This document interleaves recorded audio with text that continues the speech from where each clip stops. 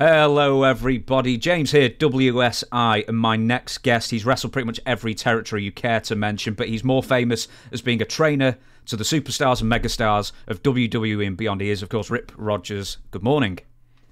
Hey, this is the greatest day of my life. I'm alive, and I'm on your show. It don't get any better than that, does it? Yeah, no, I mean, being on my show. Hey, I got one question for you, James. Hit me. Do you need have you just subscribed to my YouTube show? What is your YouTube channel? Wrestling with Rip Rogers.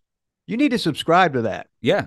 And how? That's all there is to it. That's all there is to it. I'm sitting here. I watch everything you have on your show, and you say, "Oh, I haven't subscribed to yours yet." Oh, okay. Well, let's get it done. I'll subscribe to it. Do you want me to do like do you want me to do like a screen where like I record me subscribing it and everything? Or yeah, I do. I want that. Okay, I will prepare that for you for the end of the show.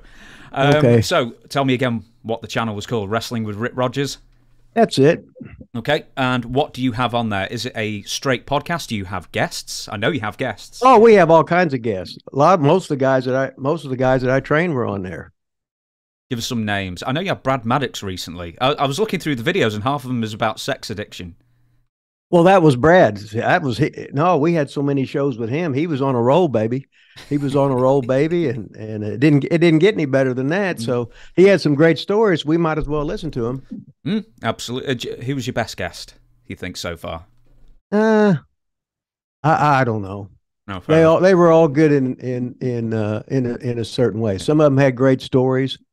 Some of them just had so much personality. Some of them you had to hit them in the head to get it out of them. So, what about girls? Yeah, we had Mickey James on here. God, I had a lot of girls on here. I don't have my list with me right now, and I'm half senile, so I can't remember nothing anyway. You'll ask me something, I can't remember. Oh, don't worry. Or I'll tell you. Then you'll ask it again, and I say, "Oh, okay, maybe I did remember it, at least for a while." So Kenny Boland wasn't your favorite guest then? No, we had a lot of them that wasn't my famous guest, but that's up. See, there's certain things you don't do on there. You don't say, "Oh, like somebody said, oh, Cornette didn't like that guy," or Danny Davis didn't like that guy. No, you don't do that. That's just cheap shit. Absolutely. We are going to go through as long as we're recording. And as much as I can get through the script here, we've got a lot of fan questions. It's going to be the majority fan questions, some of my own questions as well. We got over 100 questions in for you. So let's do it, baby. And then a few of my own, and then a couple of games as well. So why don't we crack on? And I'm going to ask you the first one. And I said there was a load of fan questions, but I'm going to ask one of mine first. So okay, I was looking at your history. What year did you break in? Was it 78 or earlier? No, 78. I'd already been working for Dick the Bruiser, the Sheik, Nick Gulas, and in 78 I went to the Maritimes for the first time to work full time in the summer of 78. That's where I met Randy Savage, his brother, his dad.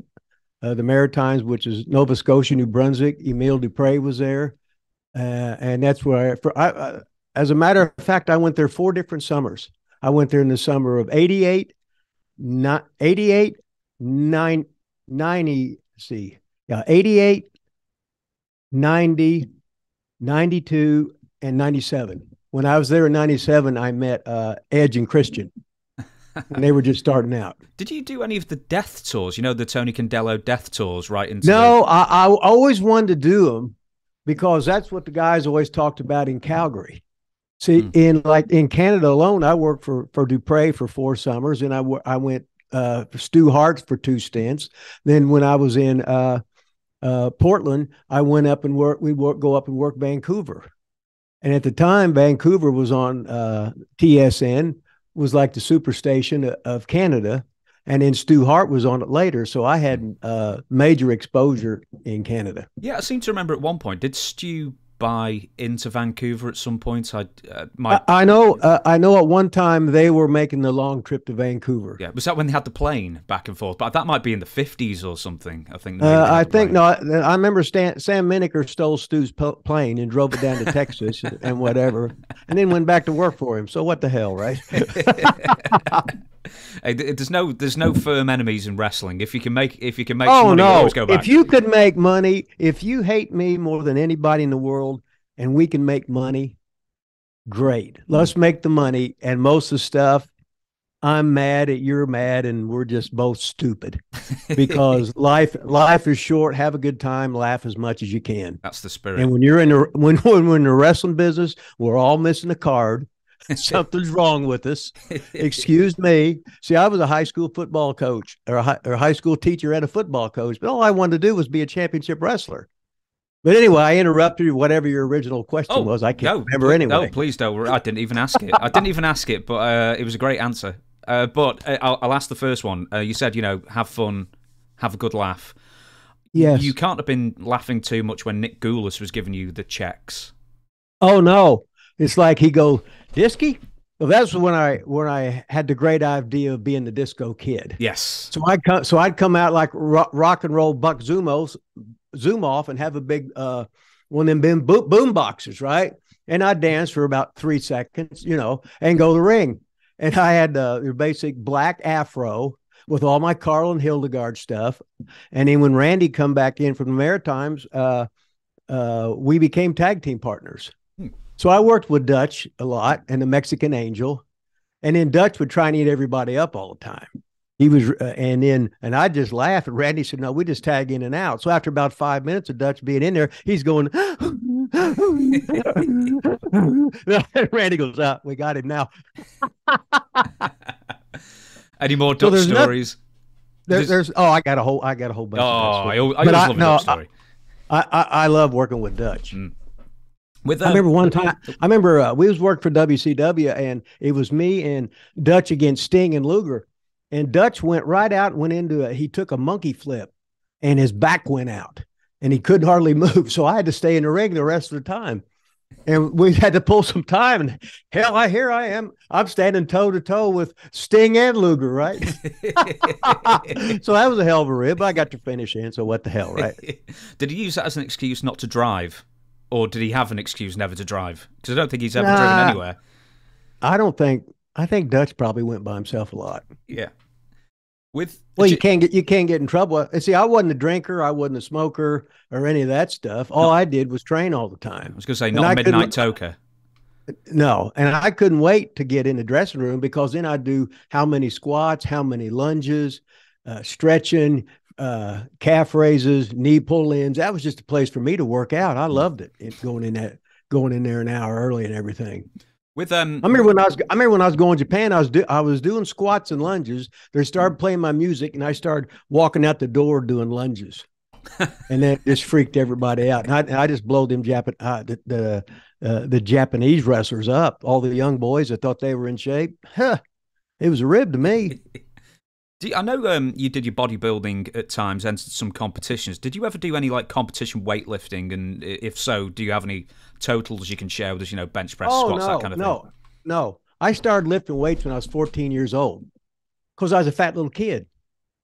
Now I'm in Seymour, Indiana, where I get a wooden bench and a 165-pound weight set from Sears, and I started copying all the.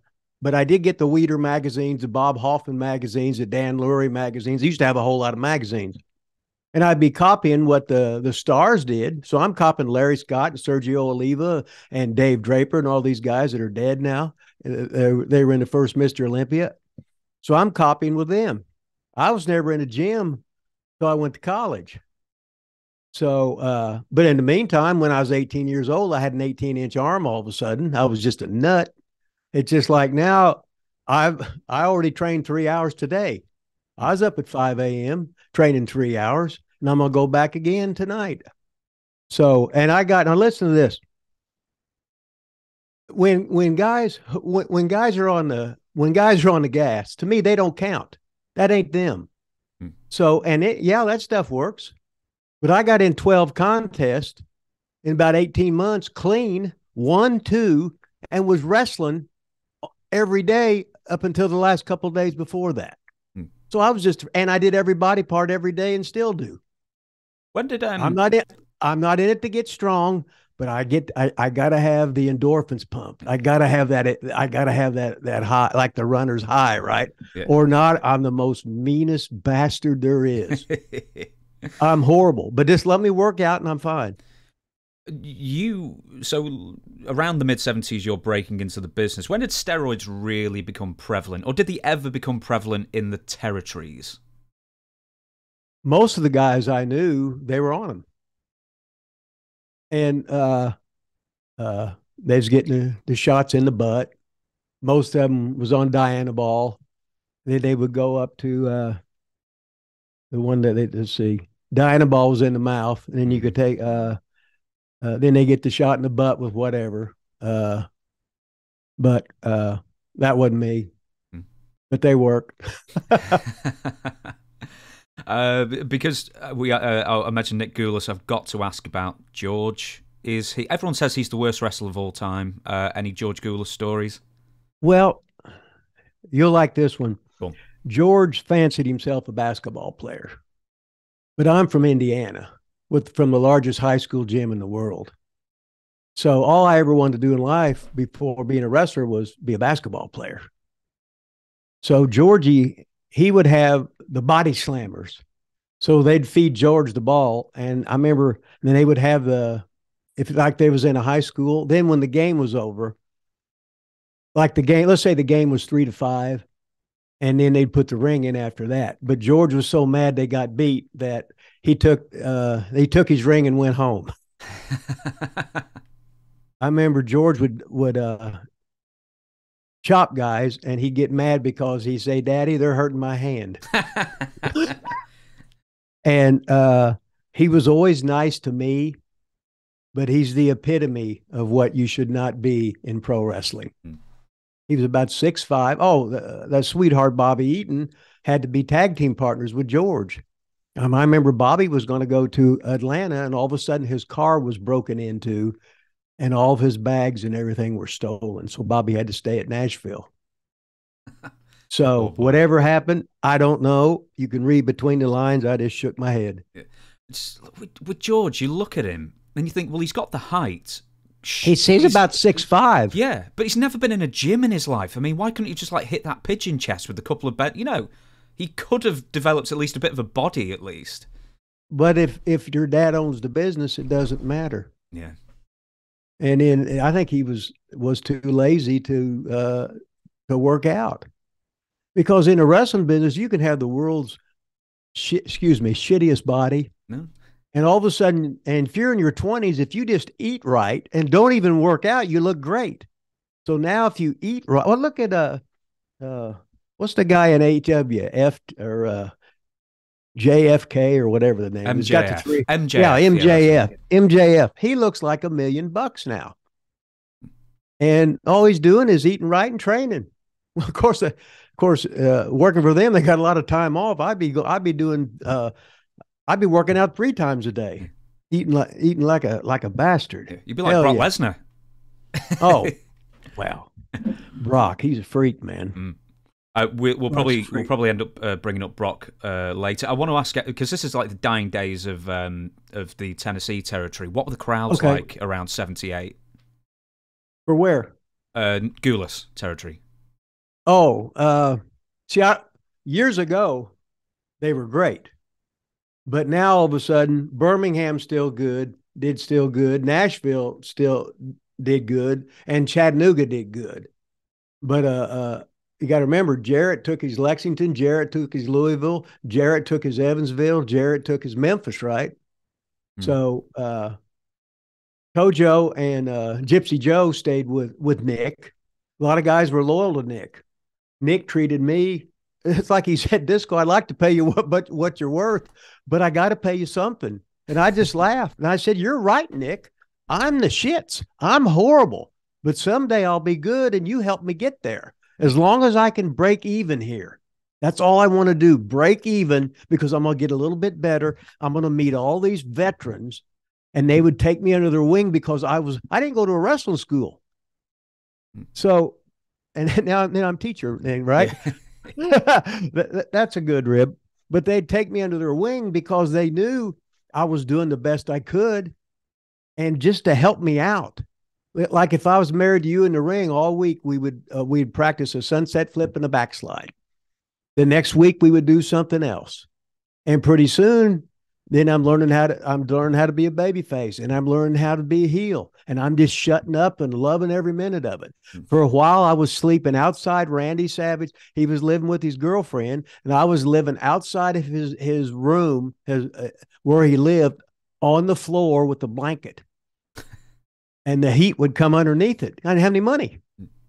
And me and Randy would go into like a steak place, and we'd eat the scraps, actually eat the scraps off the table. Now, I never ate, no, I think Dutch said, I never did the ketchup thing with the hot water in my life. Oh, that was a rumor, the ketchup and soup kind of affair. Yeah, never in my life. Now, a lot of people say, did you do that? And I said, yeah. Did you do that? I said, yeah. Did you do that? I said, oh, no, hell no. Don't credit me for that one. If I didn't do it, I'm not going to take credit for it. But if I did it, hell yeah, I did it. I had to. I wasn't that smart, and I needed survival skills. With I'll get off the Gulas territory in a second, but like an average week's pay there. Oh my God! See, Randy got me booked in there after the Maritimes. See, so I come in on I was supposed to be a $300 a week guarantee. So the first week was $270. The next week was like $230 or $240. Then it was about $185. But then Randy's girlfriend, she left. Randy threw her out. So to make a long story short, I was living with him. So I had enough money to get by, and I made every trip with him. So I'm in his van all the time, just listening to him, shutting up because I don't know anything. And here he is, a second generation wrestler, raised in the business. The guy who was so intense, he taught me about intensity. And he's ready to fight anybody for no reason. And me, I'm the most doop. I've never been in a real fight in my life. I was a great athlete, but not like Randy. Hell, Randy played minor league baseball. In the rookie league, he tied for home runs with Eddie Murray, Hall of Famer Eddie Murray, who had over 500 home runs and 3,000 hits. But the leader, but tied with Randy Poffo, right? And when they cut him, they said, "Oh, we wanted the left-hand first baseman." So you know what he did over the summer or the winter? Yeah. He learned to throw left-handed. And later on we would play catch sometimes, and he could still throw left-handed. He couldn't. They said, "Oh, well, we want somebody who could do that snap underneath throw for the 3-4-3 double play." And if you're a baseball fan, you know what that is. But yeah, but he could still zip that ball. But it looked awkward, but he could still do it. That's what a nut he was. Throwing the ball 1,500 times a day up against the wall to show them, basically to show those bastards. Yeah. Then you get cut anyway. There's nothing like motivation like revenge. Yes. So then he took his baseball bats and he destroyed them all, hit them against a tree and everything. Just another day in the life of the Macho Man. He got the nickname Macho Man when he was playing minor league baseball. Because anytime there was a fight, he was the first one out there. And we lived together 4 years. So we're sitting there, or almost everything in the wrestling business I learned from his family. And I learned a whole lot from Buddy Rose, because me and Buddy Rose were tag partners in Portland. But Randy, I never seen him back down from anybody. He'd be ready to fight you for no reason. He'd rib the shit out of me. And he'd be like a little kid. And I'd rib him about something. Or he'd lock the door. If I locked the door, he'd just knock the door down. If you go in our apartment, all the walls are punched out, and my hands are still good. I didn't hit the walls. But he would. But I think he'd give you the shirt off his back. And God, we had some good times. We took that ICW territory, and we got up to 13 TV markets. And we were running two shows. And I remember one Saturday we even had 3 shows. Usually his dad would run a show, I'd run a show, and maybe Garvin would run a show, because we were in opposition to Ron Fuller, to Jim Barnett, to the Sheik, to Dick the Bruiser, to Bob Geigel, Jerry Jarrett, all these promoters. We were against them all. So, and Randy was such a nut, uh, in a good way. He would treat a spot show like Madison Square Garden. Every night was Madison Square Garden. He did not give a shit. He'd be gaffing. We'd potato the shit. I remember me and Lanny had the hair match in Rupp Arena in Lexington, and I hard weighed his eyes and headbutting him in the eyes. So his eyes was like swelling shut. He said, "Oh, that's enough." Because we wanted to show how we were marks. We wanted to show everybody how tough we was, right? And then all of a sudden we're walking around. I said, well, we all go the same gym at different times, right? And we're sitting there, and then I was in physique contest. Randy was in physique contest. Lanny was in physique contest. Pistol Pez Watley was Kentucky State powerlifting champion. Mike Doggendorf was a super heavyweight. He was the same thing. And we just had such a good time. We were all young, all stupid, and just living the life, living the dream, and having the time of our life. And it wasn't about the money. Wrestling was never about the money with me. That's how stupid I am. But I come in broke and I'm gonna die broke. So what the hell? Yeah, as long as you've had a good time. Yeah, if I get on a roll, you come in with nothing, you leave with nothing. Yeah, it doesn't make any difference. And then sometimes, Randy would give me all of his. I called them the go to hell headbands. All of his old robes he'd give to me, and then it was like a movie. Every day every day in the wrestling business. Every day is a holiday. With getting up, eating good, go to the gym, ribbon, driving, talking all the stories. He's doing the booking in the cars, doing the finishes. One time, I said, all of a sudden we ran out of gas. We're driving his car. I said, you ran out of gas, you dumbass. He goes, why didn't you tell me? How can I tell you when I'm looking over? Wait a minute, you're driving. The gas thing. Instead of saying, oh, I was so involved in my booking and the stories we're telling that I didn't even think about it. And I said, if I look over here, it looks like it's 3/4 of a tank because I'm over here looking at an angle. But it was my fault. Yeah, of course. And then he was the most competitive person. We had to run a 40-yard dash. Of course, if I beat him, he'd tackle me. Then we would have a curling contest. So I remember we had one in the house. It'd be me and Randy living together, and then Pistol Pez Watley would come in. Of course, my phone's got a ring. Who knew that wasn't going to happen? It always does. So we're having power through it. Yeah, we're having a curling contest with dumbbells. So we got two 40-pound dumbbells. So I do 50 in a row. So then Pez is up. Pez does 51. So all Randy's got to do is get 52, right? So he gets 52. I'm the champion. Oh no, that was the first round. I just wanted to see what you could do. So I did 104. So I doubled it. So all of a sudden, contest over. And Pez would get mad. He says, you ain't figured it out. Pez would go, Pez could do 405 for 4 on the incline. Oof. But when him and Randy would have it, but when him and Randy would see, I lost. Hey, Clint, something's pausing. Right, so you were at 405 on the incline with Pez. Okay, so anyway, so Pez was having a bench press contest with Randy. So they got to 400, and Randy got it, and Pez couldn't get it. Like, what you did? I said, wait. I said, yeah, don't you get it? You got to let him win. Then he's happy. So all of a sudden, Randy's giving Pez free joints and everything. He's offering me a Coke and everything, right? And I was never smart enough. I was just a dumbass.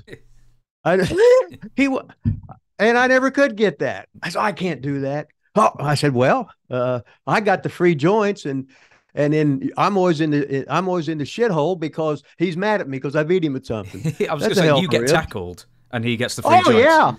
Oh, yeah. God. With let's talk more about Savage, because no one can ever get enough stories about Savage. Did he always have the voice, or was that just, did it get deeper and more gruffer as time went on? Okay, it's like, put it this way. This was before cell phones, etc. When somebody would be on the phone whoever called up, he would go, "Oh, right away, you're backpedaling, right?" And he'd give me the wink. So then later on, when I was on the road, I'd answer the phone, "Oh," and then somebody say, "Fuck you, asshole," or something. Oh, I was just doing Randy. That wasn't really me. What do you need? You know. Do you know, this is going to be the first of a few times I'm going to bring up Dutch, but Dutch said the story where you and Savage were having a battle for some reason. I'm sure you're going to tell me in a second. The punchline is that I found out two things. I can't really fight, but neither can Savage. Is that true, or is that entirely not? I don't know about in something like that. You know how stuff happens, and it probably takes 45 seconds, but you can tell a 20-minute story about it. And what really happens, you'd have to be an outsider looking in, or you'd have to have a phone right there to really look at it. What happened? Because, well, that's like Dutch was telling a story about. There was 3 times they told about the story about me and Randy in the Waffle House when Randy got in a fight. But then again, that was the thing on the territories. But that wasn't even in Jarrett's territory. It was in Nick Gulas' territory 5 years before that. And then all of a sudden I wasn't there, but I'd been on there 3 times before that I was there. So everybody tells stories, but they weren't there. I was there, but I guess I wasn't there because I'd have to hear about it. Yeah. Did you know, before we move off the Poffos entirely, you mentioned Lanny before. He's passed away very suddenly and quite recently as well. Any particular memories of Lanny you like to bring up? He had the greatest right hand I've ever seen in my life. Really? Oh my God, you watch him throw a punch. But just because he didn't have the push, but you can't do too many of them or they don't mean nothing. I watched Lawler hit Buddy Landell 60 times, and that was the finish. But Buddy didn't have no marking, no swelling, no blood, no nothing. So in other words, you're just exposing the business. That's like you throw too many punches. Either I hit like a girl, or it's phony. But it's all come out that it's phony. So what the hell, right? But I always try to limit your punches, because, I mean, when you watch UFC, right? They hit 3 hammer fists, you're done. They're swelling. He's bleeding right there, right? So we're killing our own business by doing too much stuff. What about the 10 punches in the corner? I take it you're not a fan. As a heel, when I would do it, I'd go up there, milk it. I'd hit him one time. That baby face will go all the way down. I'd let him sell the next corner. I'd pick him up, call for it, hit him one time, not in the head. I hit him in the jaw, in the soft part. You would never hit nobody in the forehead. You would never hit. If you can't punch right, don't know how. If you can't do it, don't do it. Don't do it wrong. And then on the third one, I'd go for it, but then he'd get me, and pull me out to the middle and do the front ass bump, right? Mm-hmm. The front ass bump, where selling your tailbone. Sometimes the guy's selling nuts, but it's supposed to, that should be a DQ, but that's one of them unwritten rules in wrestling. You know, That's like, oh, if we're fighting on the floor and I throw you in the ring, well, the count stops for you, but for me, it should still be going. But anyway, you know how rules are in wrestling. They don't mean nothing anyway. They suit the story that day. I think the rules can be.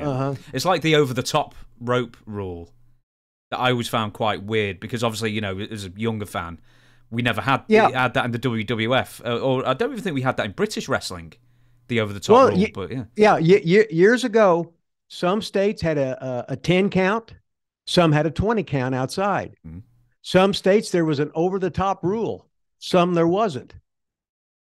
So you had to adjust and you had to adapt. And a lot of times, like we would be wrestling in Illinois, they would send referees down from the commission, and they would have a different set of rules and stuff, but they would remind you. And they would tell you, you know, make sure you kick out early if it ain't finished. You know, they'd help you. Going on what you were talking about before with the best punchers, who do you think is the... I mean, you've trained so many. If you had a video of one person to say, you punch like this, who do you show them a video of? Lanny Poffo's the best. It's the best right hand. A lot of guys will do the old, they're hitting their self. But Lanny would do it, and he would hit to stop it. He could punch you in the nose. It's just missing you this much. He was so good, right in the nose, straight in, and stop it right there.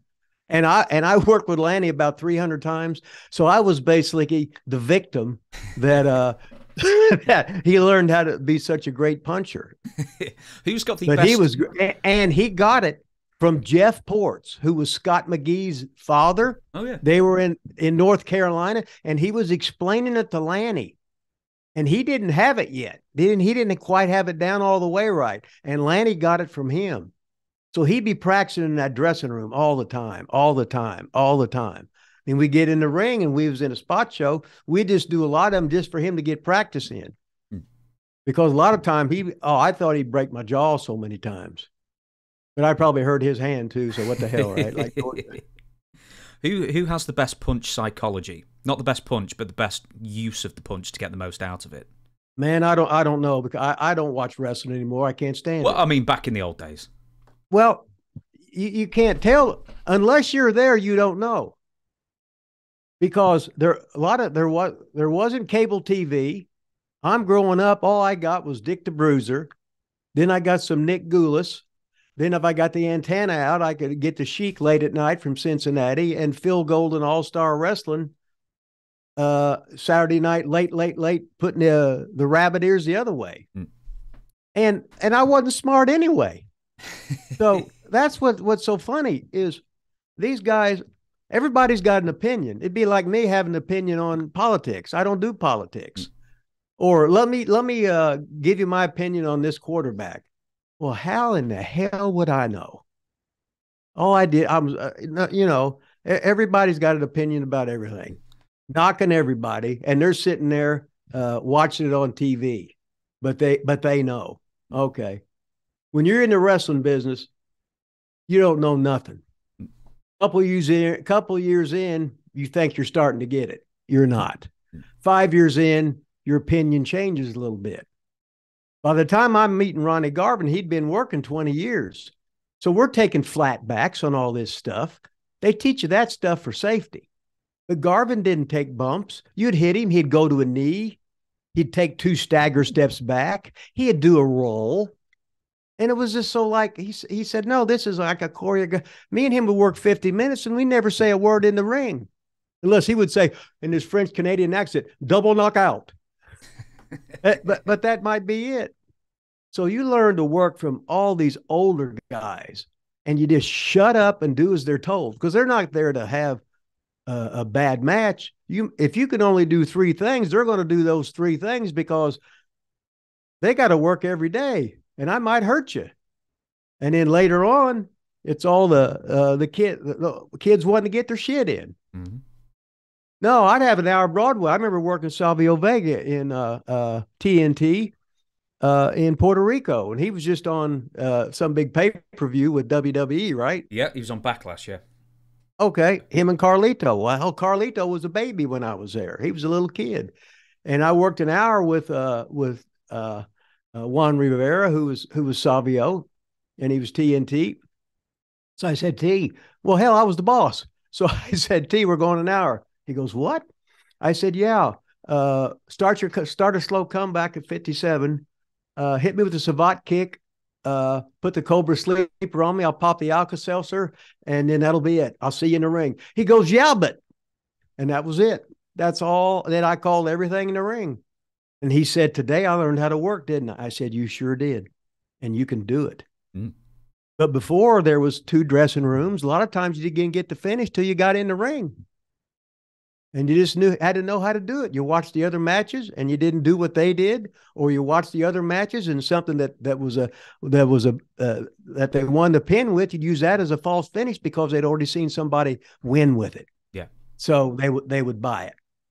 You know, I get rambling, so you got to cut me off. Oh, don't you worry about it. It's all about a ramble and a story, this thing. Speaking of which, I'm going to show you of the first of 4 pages of script. Okay. We've made it to here. So we've made it 1/4 down the first page of the script. So I'm finally going to ask some fan questions. There's a billion of them. There's a billion of them.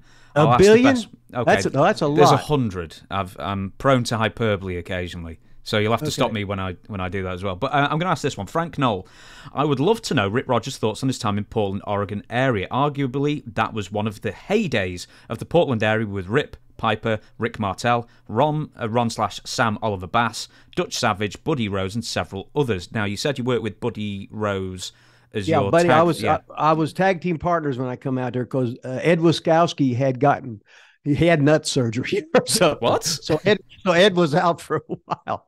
What, like vasectomy, or he had to have his balls drained or something?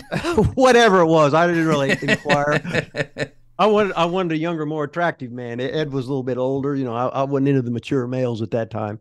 So Buddy was so good, called in the ring. He could make. They actually, for about 9 years, they booked the territory around him as a heel. He was over as a heel so much they had to turn Roddy Piper babyface. And then him and Buddy had the greatest feud they ever had out there.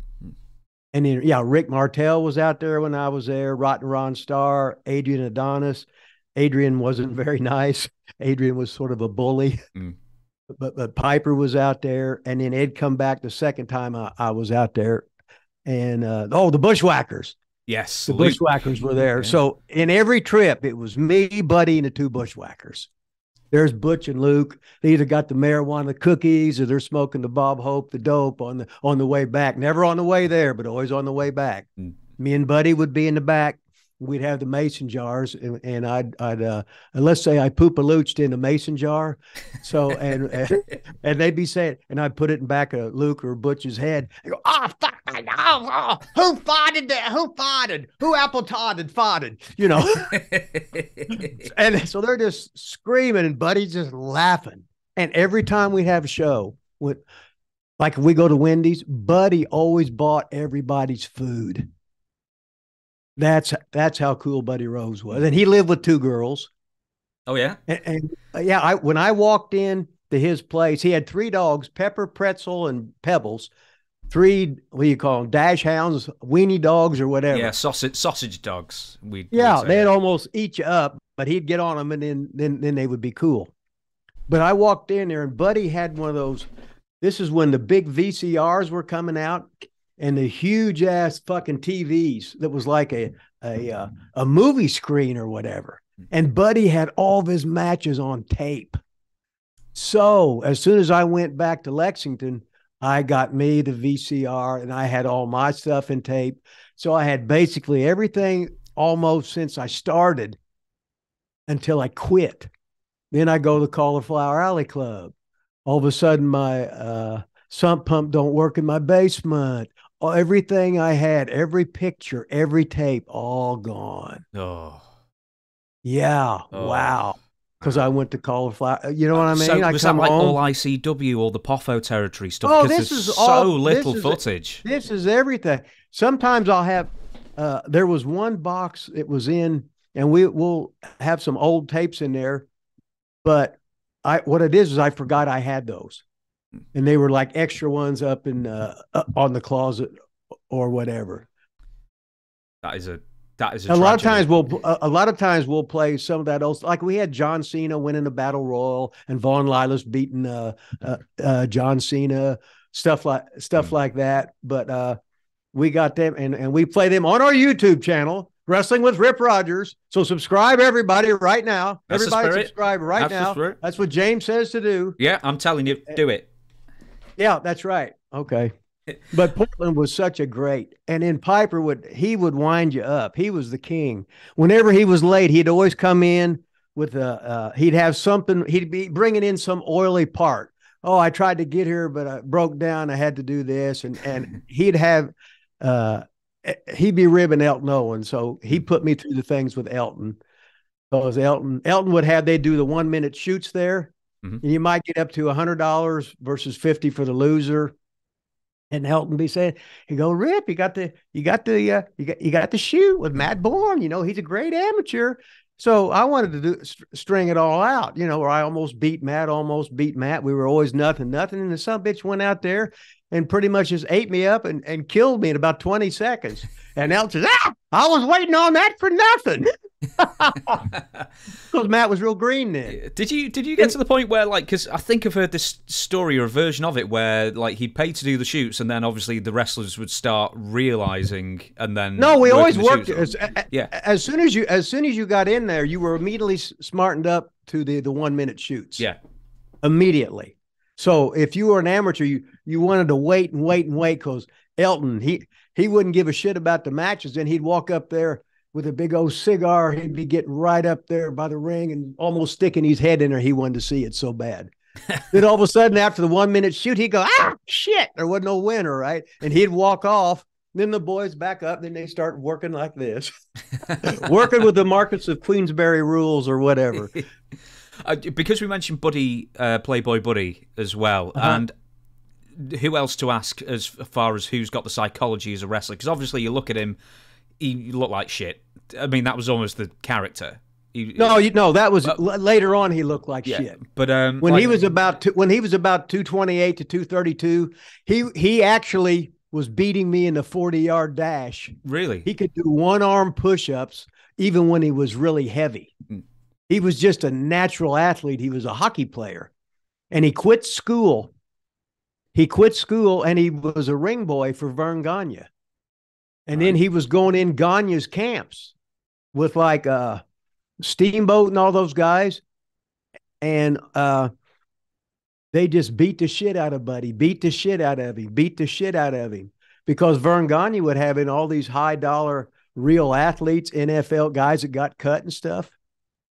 And then Buddy couldn't take it, so he quit. Wahoo said, "What'd you do?" He says, "I quit." Then Wahoo smartened him up. He said, "Buddy, I'll make sure you get another chance. Next year, just gut it out. Just gut it out. Then they will teach you after they weed all the bad ones out." And that's what happened. And then Buddy was a natural. With Buddy, he could do cartwheels. And he was just, people hated him. But when he turned babyface, they all stormed the fucking ring. They had about 100 people in that ring, all kids, and it was all Buddy. Buddy's one of the funniest guys you would ever want to meet. Yeah, I've heard nothing but great things about Buddy. As a talent, as a person. Yeah. And there's only certain people who, like, I sort of equate him in my mind to Adrian Adonis when he started putting on a lot of weight in maybe the late 80s, yet could still do all the same stuff. The Ray Stevens over the ropes, the whole bit. Adrian Adonis I seen my first hangman bump with Adrian Adonis. Really? And he could tie himself in all different ways. And he was a great worker. But I was green compared to him, and he'd just eat me up and call stuff in the ring. And then Piper got on him. He said, "No, he needs to learn to call this."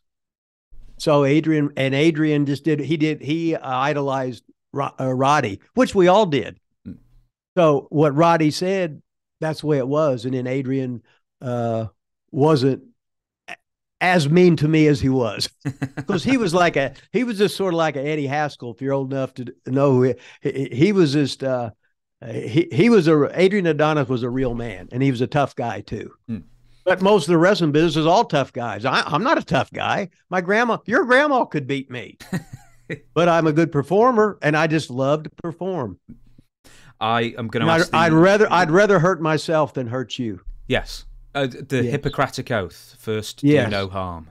Yeah, which I was like to hear of that one. I'm going to ask this one. This lady wrote in loads. I'm just going to ask one.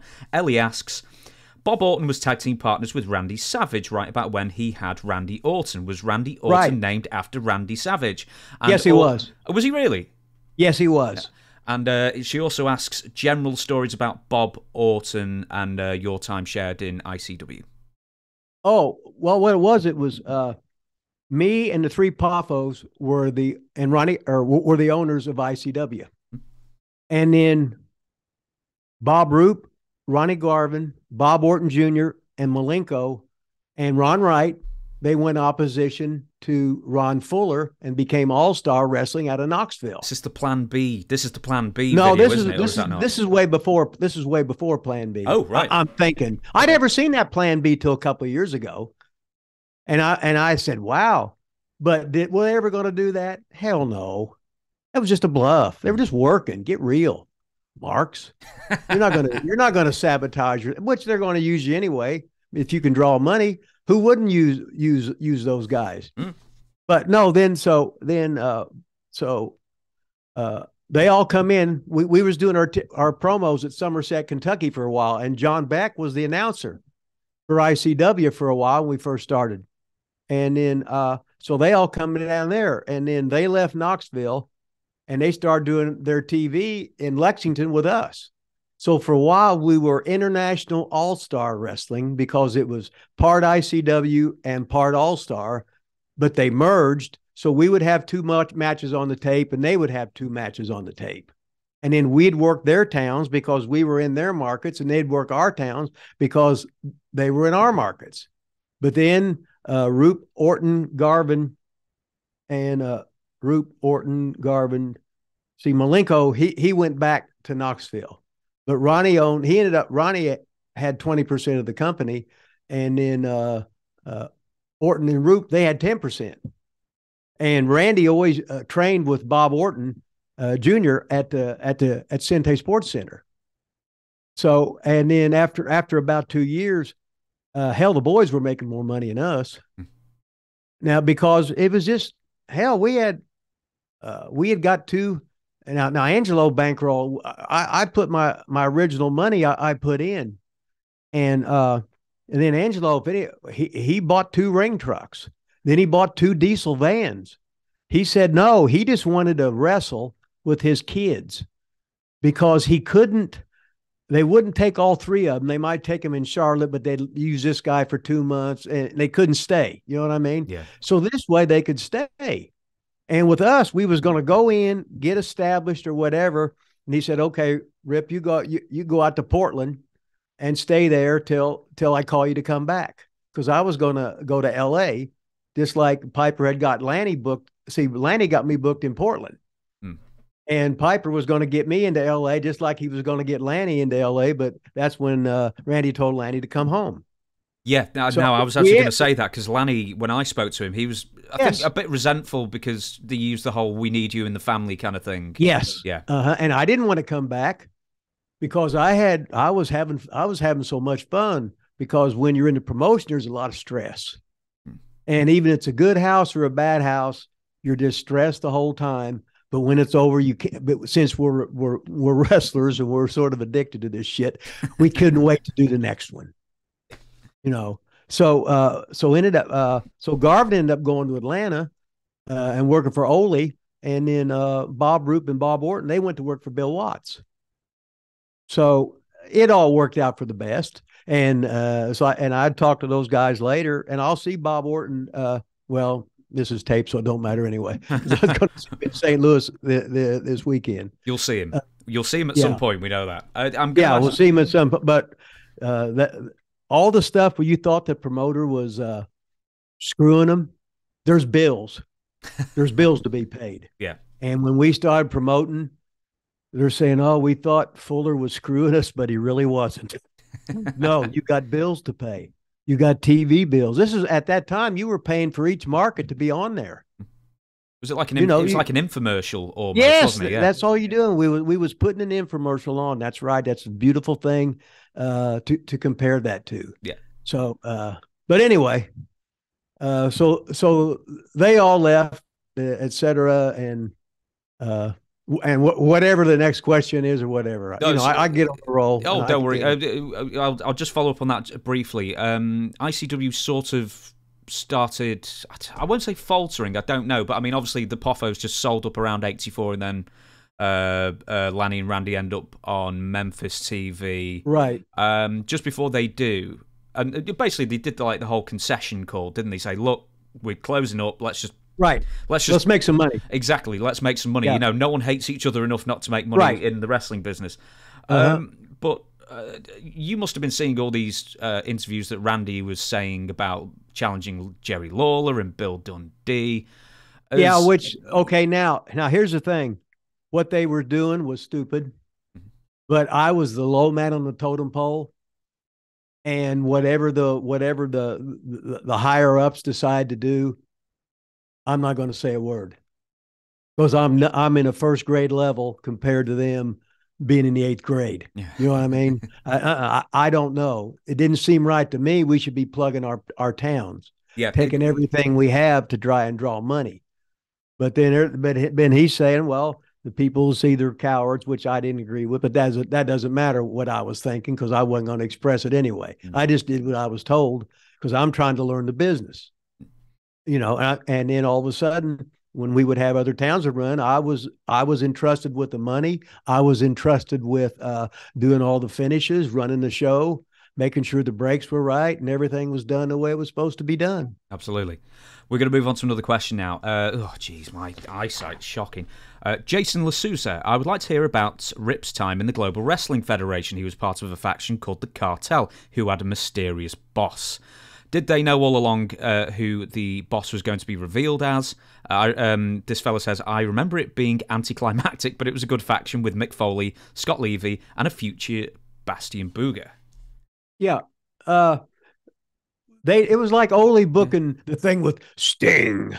Scorpion, the Black Scorpion. Yeah, the mysterious voice. Yeah. Ole did it as a rib, and they just kept playing it out. Did he know what was going to be? No. Did we know who the boss was when I went there? No. Who was it eventually then? Because I don't know. I think it was Max Andrews who owned the thing. Oh, so it was the boss. I think that's what it was. Well, what happened with Global, they had some guy from let's just say somebody from Europe that made a bunch of money in the oil or whatever it was. And then he was supposed to be some big multimillionaire backer. And then all of a sudden he didn't pan out. So they had some woman that made her money in real estate. So I remember when I was first going there, Joe Pedicino called me up. He says, you want to do this? I said, well, I'm doing all the Atlanta TVs. He says, well, we want to put you in this thing. So I said, well, let me ask Jody Hamilton. So I went down, because I did all the Atlanta TVs, and Ole would put me on some house. He says, can you work a week with Junkyard Dog and get him off his butt? I said, sure I can. I can work with Dog, yeah. Because Dog made me a lot of money. I could work underneath in Watts, and it was great. I was making more there than I was making on top other places. And it was great to let your body heal up. I had my hair dark. Watts said, if you get over, I'm firing you. I said, don't worry. I'm going to be as boring as possible. I ain't going to do nothing. I'm just going to take that run as long as it's here. And thank you very much, Bill. Hell yeah. What was we going on? Global wrestling. Oh, yeah, global. So all of a sudden, Jody says, I don't care what you do in global, just don't knock us. I said, oh, I ain't that stupid. So in global, I'm in the cartel. And then on TBS, I'm still getting my ass beat all the time, which I don't give a shit. Whether, you want me to go 30 minutes, that's fine. You want 1 minute, the pay's the same with me. I'm hanging out with the boys, eating good, telling stories, just living the life of a wrestler, which is the greatest thing in the world. I am going to ask another question. Sunview, how did Rip get the opportunity? Wait a minute. Now I got to answer. Now I got to answer the rest of the question. Oh, go on. We was talking about Global, right? Oh, yeah. So I would be sitting in. Now this is when they had money first at Global. So I'd be sitting in my house in Seymour, Indiana. Like if I'm leaving on a Wednesday, all of a sudden Wednesday morning early, they'd be sending an overnight thing for a plane ticket. And I'm going, well, why wouldn't they send it earlier and shit, right? Mm-hmm. And then after a while, all of a sudden the money dried up with them, and all of a sudden if you couldn't drive in, you couldn't be on there. Because I remember I met Jerry Lynn and X-Pac. What was his name then? 1, 2, 3 Kid or whatever. Was it like the Lightning Kid or the Cannonball Kid or something like that?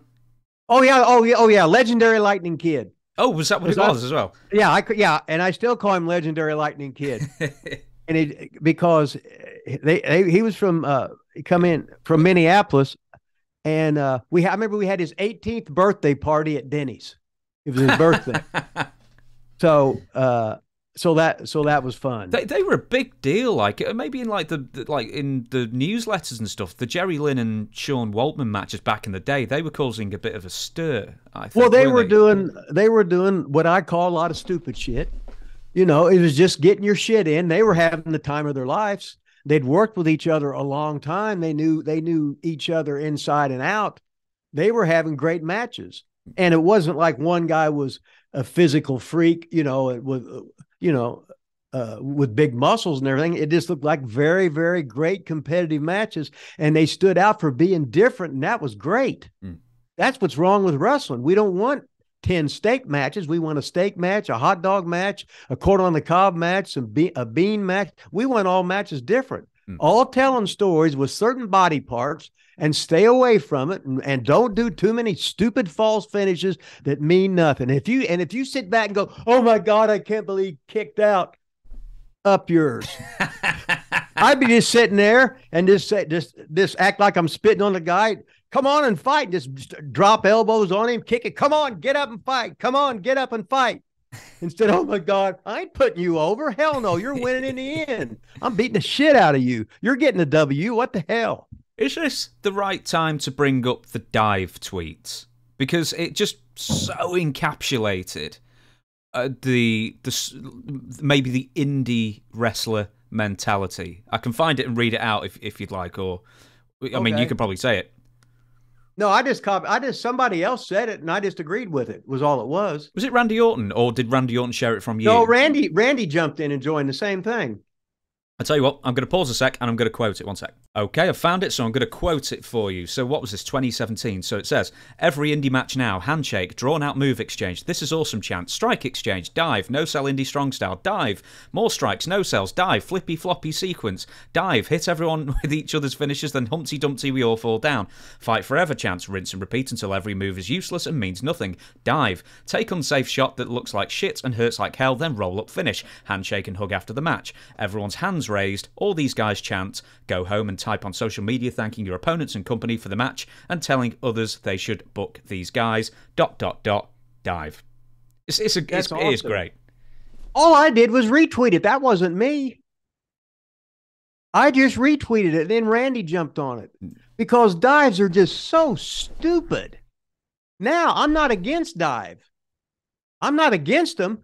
But when there's 8 of them in one match and they don't, if you dive and you hit me, boom, throw me in and give me the finish because I'm completely fucked up. Yeah. Excuse me. Oh no, don't worry. Or the guy missed the dive. Okay, now he went down and he missed it and he hurt his knee. Well, good. Throw him back in the ring and put some kind of leg submission on him because he hurt his knee. I just want him to mean something. You don't fall off the Empire State Building and get up. No, make it. All I want is make it mean something. They used to call it a high-risk maneuver. Yes. And there seems to be no high risk to any of these high-risk maneuvers anymore. If you miss it or hit it, there seems to be no little jeopardy and little reward for what used to be a match-ending maneuver. Well, it's like Jake the Snake's DDT. He just does it better than everybody else. Exactly. So for everybody else, they just kick out on it. But for him, no, he ain't gonna. It's like Dick the Bruiser. There wasn't no false finishes with Dick the Bruiser. He wouldn't cover you unless it was a finish. That's how smart he was. And this was in the 1950s. Yeah. What's something in wrestling now that you see on television? I know you don't watch wrestling as much, or right? Unless somebody sends me. Exactly. Me so with somebody, maybe even a big star, you don't have to name her or anything. But what is something that happens a lot in wrestling now that still bugs you? That you can see everyone making the same mistake, or most people at least. God, almost everything bugs me because there's really no. You got to be a character. If you're a character, you don't have to do anything. You're a character. I don't want to see Jimmy Valiant wrestle. I want to see I want to see Mad Dog Vachon rip somebody's nose off and bite their ear. Take his fucking teeth out and fucking hit him and squeeze him in the balls with it or something. He's a character. Now they have to get all their spots in. you know, and spots aren't bad, but watch the other matches and don't do what they did. It's pretty simple. I, We destroyed the wrestling business by overthinking. mm. This is someone who has never wrestled. Okay. I sort of notice.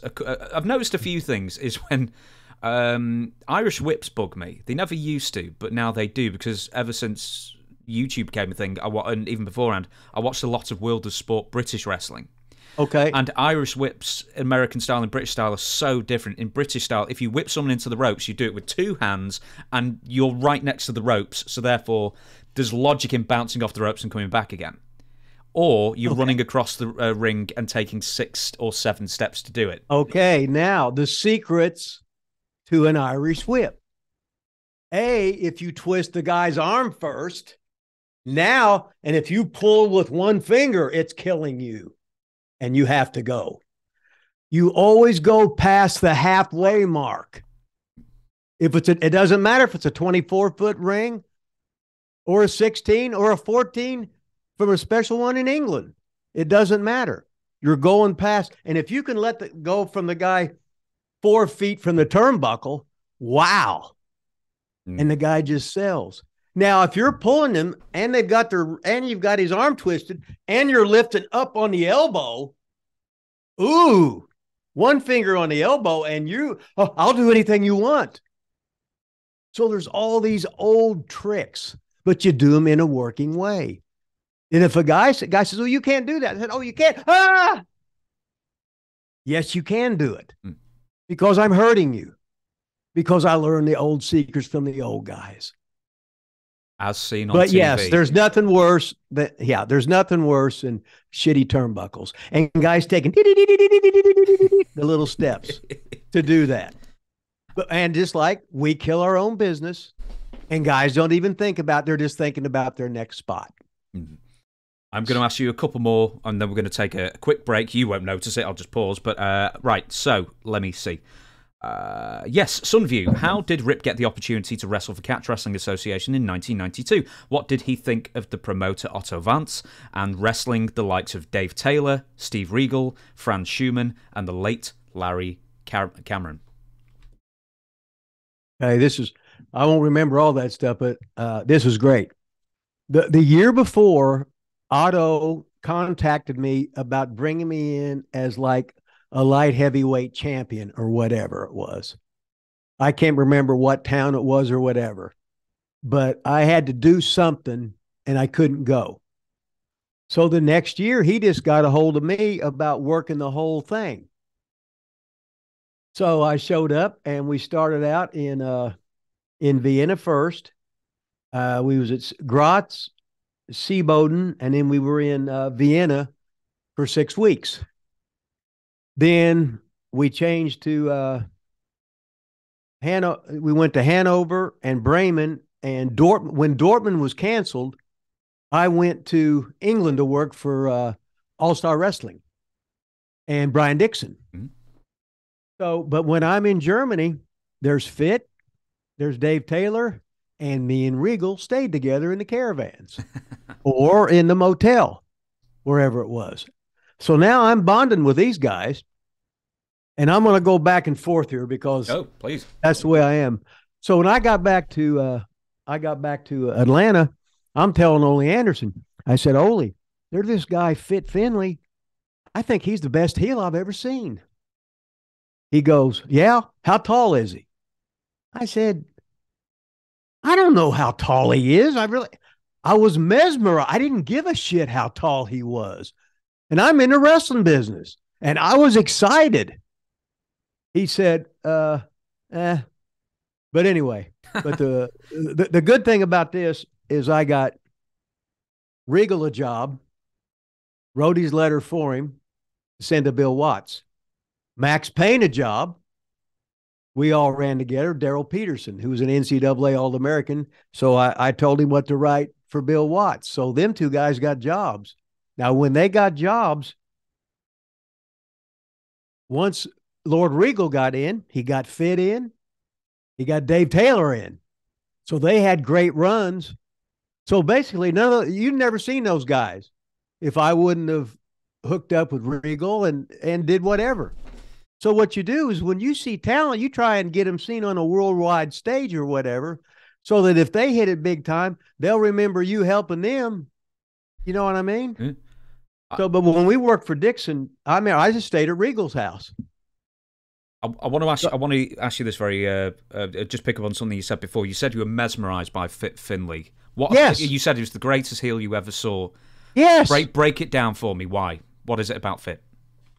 He had the air about him, and he was like a legend there already. And then Tony St. Clair was there too. But on Fit, we would go out at night, and I didn't drink. And let's say Fit could drink all day. All the English boys could, you know. And he when he was at the bars, because like when we were in Hanover, we were there 10 straight weeks, 70 days. So all the boys are going to the same bar every night. And I'm going with him because I ain't got nothing to do because I've already trained 5 hours that day. I'm sick of training, you know, so I'm just hanging out. When Finlay, he said, you tell me when you got to go to the bathroom because the place would just be packed in there. I said, Fit, I got to go pee. He'd get up and he'd walk. And it was like the parting of the Red Seas. Every mark in there knew who he was. And he would just strut through there. He'd say, keep up with me. I'm basically holding his hand to get through there, right? And then I remember somebody would say, somebody tried to take his hand, and he just, let's just say the guy's thumb wasn't straight anymore. Oh, no, right. Fit was, yeah. And whenever the cops would come around, well, that's just Fit. Stay away from him. Somebody had to go to the bathroom. Don't confront him or whatever. Fit was just, but then I heard Fit got saved and he became real nice. Yeah, but those stories aren't as interesting. Right, they're not. But when I worked with Fit, now when I'm over there, I went over there as a baby or as a heel, and I went to Austria first, where Peter William, he ran Austria, and then Otto ran Germany. So I'm down there, and he said, hey, we got too many heels. Can you work babyface? I said, sure, I'll do a poof gimmick. I worked a lot with Adrian Straight. I'll just copy him, right? So I did the Adrian Street copy the first night because he says, oh, you do that every night. And I said, what? I said, I'm a heel. He says, no, you're a babyface now. I said, well, I'm not any good at it, but I'll do the best I can. You know what I mean? Mm-hmm. So we did that. And then I did that over in working for Baba because they beat me and Danny Spivey half to death on TV. Hara and Tenru. Oh, my God. They were killing us. Danny Spivey's a real tough guy. Mm. And he didn't know what to do because they were like shooting, and it was his first time there. He's trying to get along. So after the first night of TV, I went right into character, right? Joe Higuchi, the ref, started laughing, and them got on all the Japanese guys. They were scared because I was doing everything and going up their arm and threatening to grab the worm and kiss them and everything. And they was just having a fit, like they were scared, and they didn't know what to do. So after that, Joe Higuchi said, Baba-san said, you do that every night. I said, I got it. So I didn't want to get in there with them other Japanese. They worked so hard, beat the shit out of you. Now all of a sudden, I'm leading them, and they don't want to do nothing because they don't want to get me upset because I might grab their bollocks or something. So such as that. Anyway, now we're back. But now we're back in Germany, right? Yeah. Well, I'll tell you what. I'll ask something completely different. I'm going to move you on. I got so much stuff about Bremen and Hanover. Do you know, you should have a podcast to get all these stories out, Rip. Well, we try to get them in on Wrestling with Rip Rogers, and you can subscribe on YouTube right now. You can do that. There you go. See, I'm not an amateur. I can get these plugs in, let me tell you. You're a professional, love. Of course I am. But you're like this. The first time I was worked with Fit. Oh, go on. Okay. He destroys me in 3 rounds, right? Didn't give me nothing. And I'm because he's wanting to feel me out, right? to see if I was an American prick or whatever, right? So I just work, go along with the flow. It was just all, and I just sold. And all of a sudden, I'm getting up, trying to pull myself the rope, and I fall down. And Fit comes over and looks at me like he's going to kill me again. And I said, I think you gave me too much love. And he just went, oh! And he sort of like broke character. And it was, then it was great. After that, whenever I'd work with him, he'd give me a whole lot because I didn't, hey, win, lose, or draw, pays the same. Don't give a rat's ass. Just put me in the game, coach. I don't care what it is. Put me in the game. I want to play. I always love the stories like Regal or Dave Taylor or whoever else from England. They say, oh, a fan would come up to them and say, man, you're great. You're the best wrestler in the world. And they always go, no, Finlay's the best wrestler in the world. Everyone knows to tip the cap to Fit. Yeah, no. Yeah, Fit's the man. That's all there is to it. That's like Dave Taylor. His grandpa was in the 1936 Olympics. Oh, really? As a wrestler. Then in 1940 and 44, they didn't have it because of the war. World War II. Yeah. But all of a sudden, 1948 comes around, and there's Dave Taylor's grandpa again on the Olympic team as a wrestler. Wow. So, yeah. That's the same reason Stu Hart wasn't in the Olympics, I believe, as well, because of the war. Probably. Yeah. Because it all shut down in 40 and 44. Yeah. I think, the last one was Berlin 36, which was anyway, yes. I won't the Jesse Owens one, right? Yeah. And the whole story of that Hitler treated Jesse Owens better than the Americans did when he got back. Anyway, that's another story for another time. Another story for another time. I'm going to ask one more question, then I'll give you a little break. You're in WCW. I don't need no break. Why don't you just say you got to pee or you need a break? Yeah, I need a giant piss. So okay. I'll go for a piss. A little gypsy kiss to piss. Okay. we call it like a Jimmy Riddle or something like. I'm trying to think of other slang or slash. Yeah. Stuff like that, but a transatlantic one. I used to have the book of Cockney slang in my library at home, and somebody stole it. It was probably a Cockney. It would have to have been, yeah. I will. I'm going to ask one more question. Jim Herd stories. You were in WCW on and off for a good few years, mostly through the Jim Herd reign of terror. Any personal stories with Jim or how he treated you? He wouldn't have known who I was. I was running some developmental towns for him, but I don't think he knew who I was. I don't think he knew anything about wrestling. I don't think he cared to know anything about wrestling. And he got Ole where Ole didn't give anything about wrestling because Herd had the ding dongs and some other tag. He just wanted to make stuff up to show that he was the boss.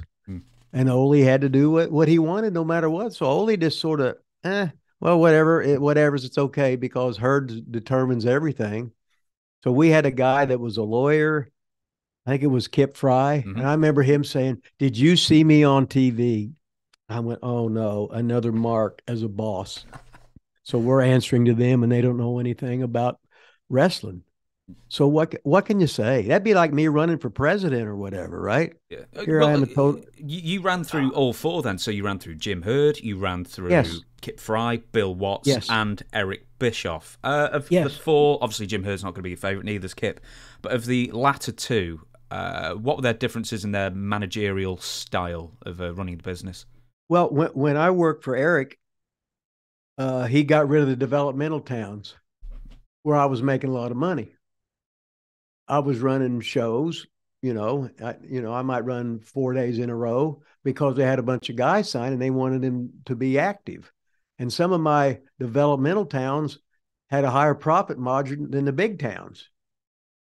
But Eric said he would rather run the Astrodome and lose $250,000 than to put up posters with guys that are on the Superstation promoing wrestling in a small town.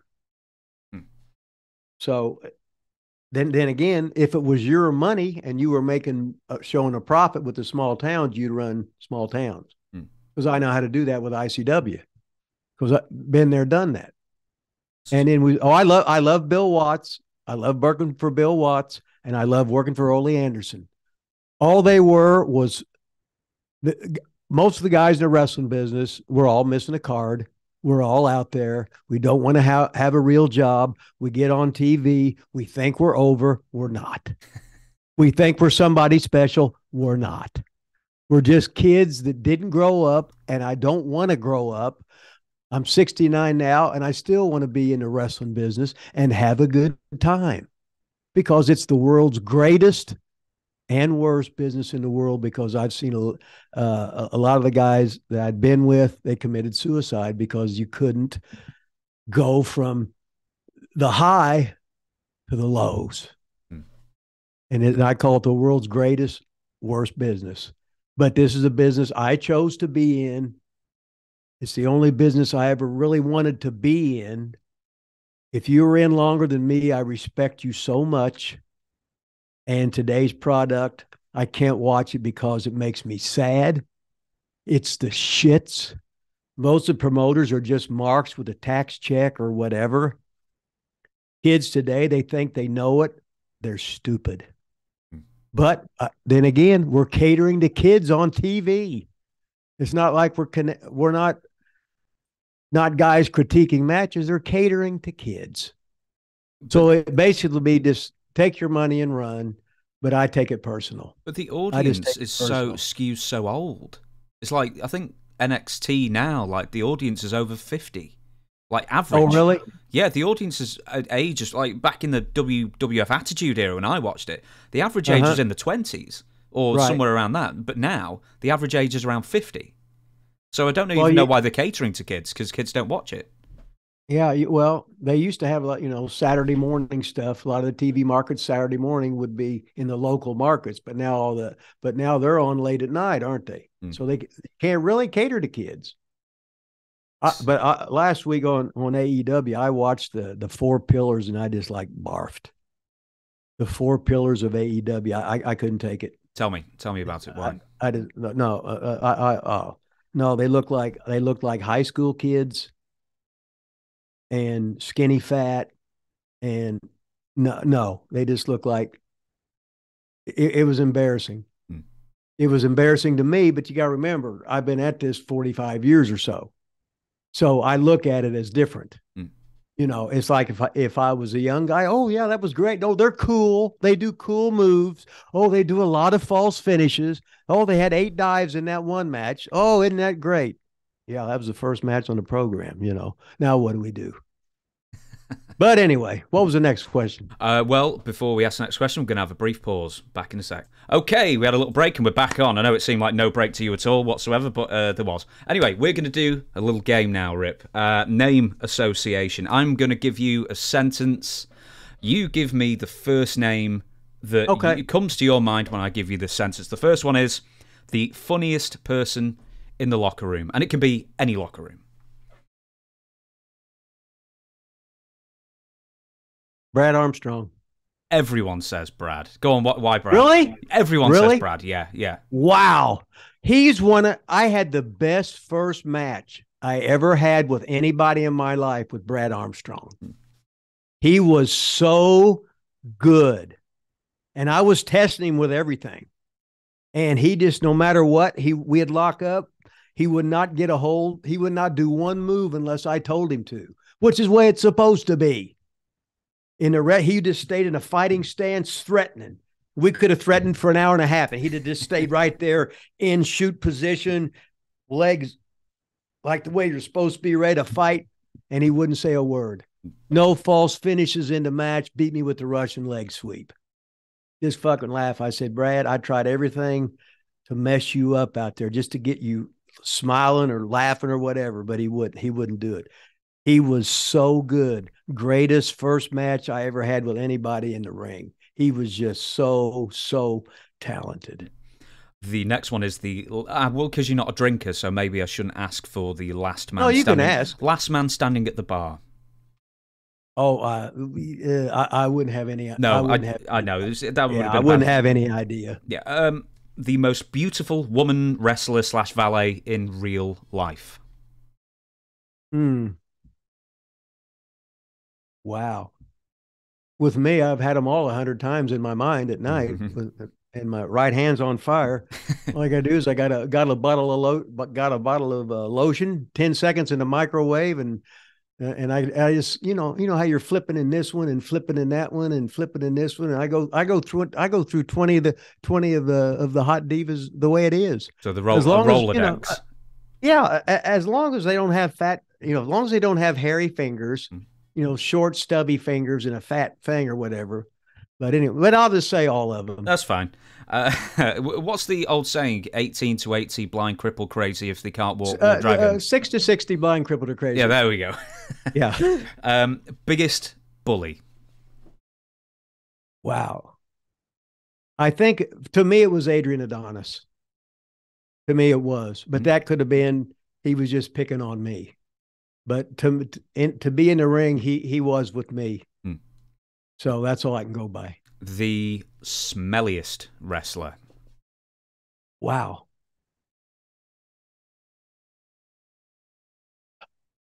Mike Shaw was pretty good because he was real heavy, and a lot of times we'd be on the road and stuff, and he just throw that stuff in that bag, right? And everybody, especially in the summertime, and then you had those big fat knee pads, and your knee, and it would really stink. So I'd always take Brute deodorant or whatever and just spray my stuff.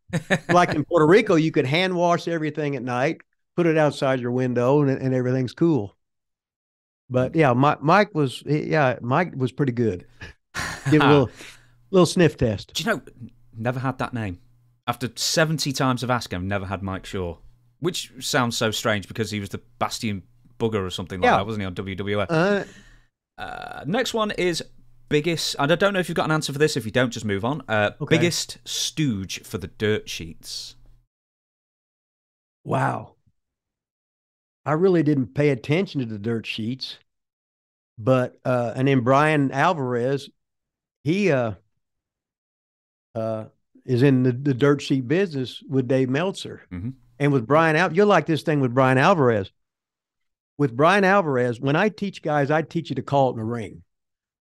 So there's this guy, Ted the Trailer McNailer. He had Brian Alvarez come in to OVW. And the first time they wrestled, they'd ever seen each other in their life, they went an hour.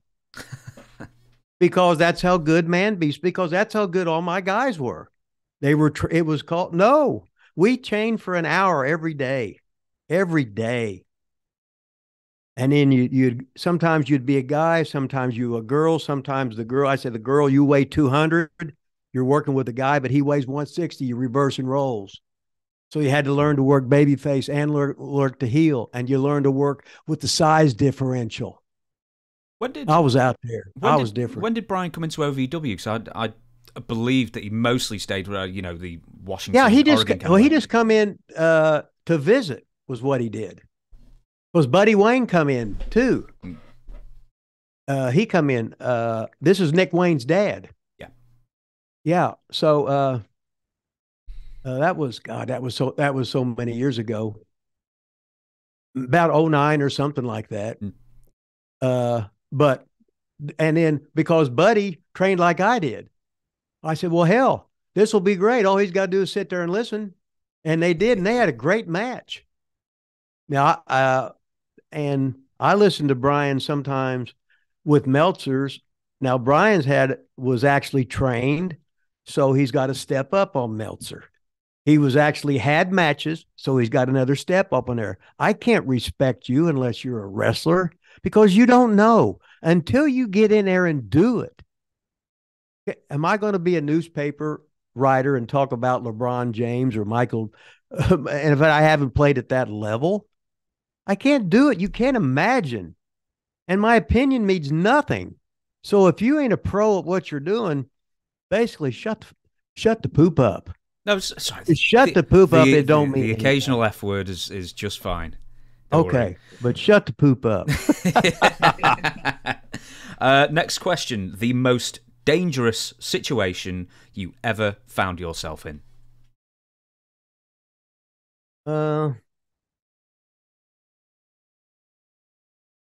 I got knifed in South Africa. Oh, did you really? Actual knifed.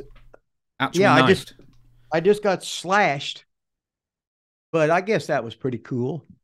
That was I was working with Tiger Jeet Singh, the original Tiger Jeet Singh, and this is when they still had apartheid.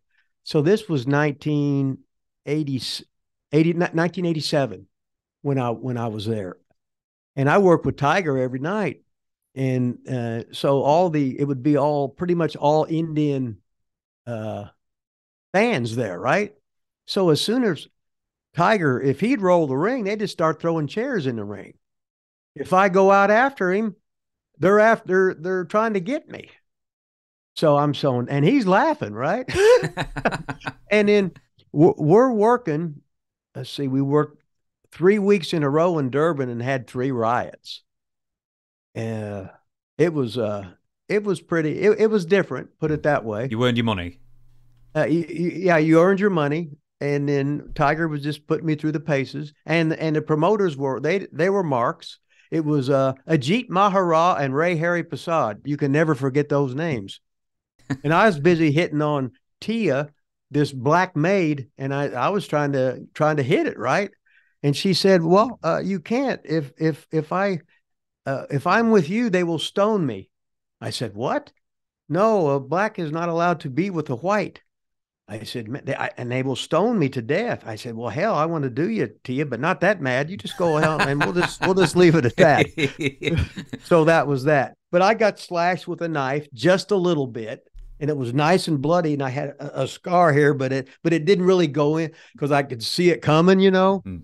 So I guess that was pretty exciting. And I remember we had the militia in there, and me and Mike Doggendorf from ICW, he was there. And I said, "Dog, don't walk in front of the lights because the cops said they all got guns and shit." He said, "Oh, okay." So that, I guess that was pretty exciting.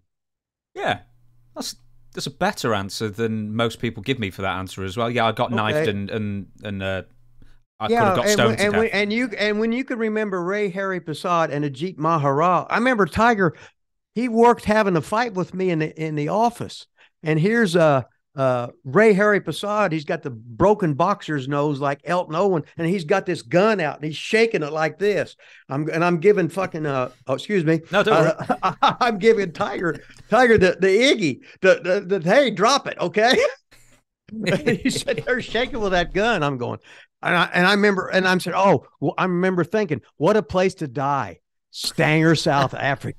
Shit. Oh, well, that was dearie. a pretty exciting story. What the hell, right? Next question: stiffest / most reckless in the ring. Wow. Now, when I started, I was so rotten. So I had to be the stiffest guy. I remember when I was working for Sam Muchnick in Wrestling at the Chase, I worked with Flair, One Tape, and Mulligan. Flair hit me, or not, no, excuse me, Dick Murdoch. Dick Murdoch hit me so hard, I thought he broke my jaw. Now, looking back at it, I probably didn't know how to sell, and I was just rotten. And he was just doing this because I had to sell. But I remember we was working in WCW, and I said, "Dickie, in 1978, I worked for Bruiser and worked Danville, Illinois, drove all night, worked Kansas City TV, St. Joe TV, come back down, worked with you and Flair for Muchnick at the Wrestling from the Chase." He goes, and I said, "You about broke my jaw." He goes, "I remember that." He said, "You moved." And then he got me. And I said, "I got bleach blonde hair now, hair down to here. Then I had a black afro." He goes, "Yeah, I remember." I said, "Oh, God, you're too much, Dickie." But I remember me and him worked one time in Dayton, Ohio, me and Dick Murdoch. And he was supposed to give me a brain buster. And we had this match. We just walked and talked. He's laughing the whole time. We're having so much fun. He said, "Hoop on him." Well, he didn't say that, but you know how Dickie would talk. But he said, "No, I'm small packaging you. I ain't beating you that way." He says, "No, you're too good to beat that way." And I said, "Are you sure?" He says, "I'll take all the heat." Nobody said a word because it was Dick Murdoch. He was so good. God, he was good. Do you know the next question was actually going to be smoothest worker, so that might be Dick Murdoch as well, maybe? No, Brad Armstrong Brad Armstrong again. was the smoothest worker I ever worked with. I will. I'll move on from that then. I'm going to skip a couple of these now. Oh, now this one's a great one for you, especially Okay. to answer. The loudest spot caller. Well, back then, it usually wasn't done that way because only the heel called the match. Now, like today, Cena's always yelling them out. Baby faces are right. And but we didn't have all those boom cameras, the sound things, and whatever. But I would just could call it, and I'd do it stuff with just the Iggy. Like I might shoot you in off a headlock, drop down, which means you just go over me, hit the next rope, and turn around, and you just hit me with a tackle. And if I turn around, whatever we were doing, feed to it. You know what I mean? We didn't have to say anything because we knew how to work. Mm-hmm. And we could say one or two words. And then it's like, I was taught basically in the ring, Randy Savage, we were working 40 minutes in the ring when I was a babyface, when I was the inevitable Hercules Samard, or I was a disco kid. And never in my life he always called it in the ring. Then all of a sudden he had that match with Ricky Steamboat. Then I guess he obviously changed because I never in my life got in the ring with him where he didn't just call it in the ring. Now explain that for people because some people may not know the Ricky Steamboat backstory on that. Okay, well, first of all, they were in that world's greatest WrestleMania. What was the Hogan main event with 1987, Andre. Yeah. So, in other words, the main event had nothing to do with wrestling, is who could get slammed, right? So Savage got to go on before them. You know he's going to steal the show with Steamboat. And the last match was going to be nothing but the emotion of the slam. So I guess he pretty much wrote, everybody knows the story where he wrote it all out and gave it to Steamboat and they all had it memorized or whatever. But never in my life have I done that. But almost everybody does it now. But when I teach guys, I teach call it in the ring. I said, now, if you get a job, forget everything I told you and just do as they fucking tell you. How can you? I don't understand how someone can memorize 100 different movements. I could. I could not do that. So now, because what you're doing, instead of working and being a character, you're busy thinking, what is next? I have to do this and do that and then do this and take 2 steps over here and I slam you and I cover you, kick out. Of course, it's on 2.9. And it said, oh my God, I can't believe you kicked out. What the fuck? I know.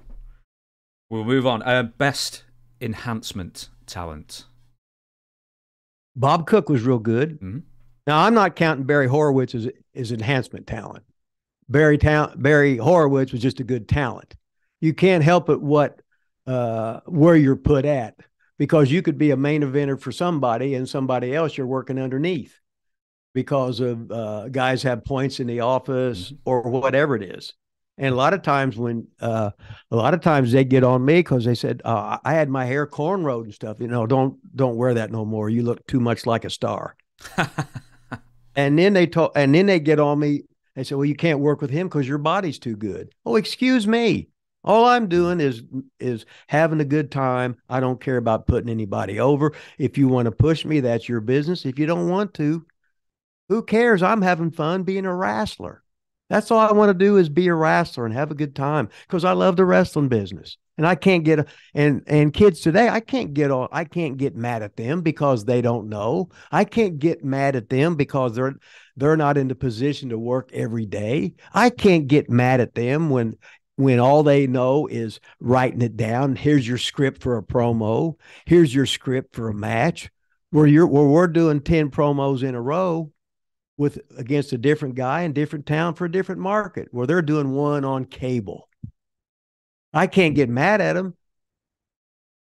I'm so glad you mentioned Barry Horowitz because I interviewed Barry Horowitz last week as well. So, okay. So that's a good little shout out. I'll see him tomorrow. Oh, there you go. Well, he should remember me, but I always hate to say that they'll remember me and they'll probably just forget me. Well, he's got a good memory. Yeah.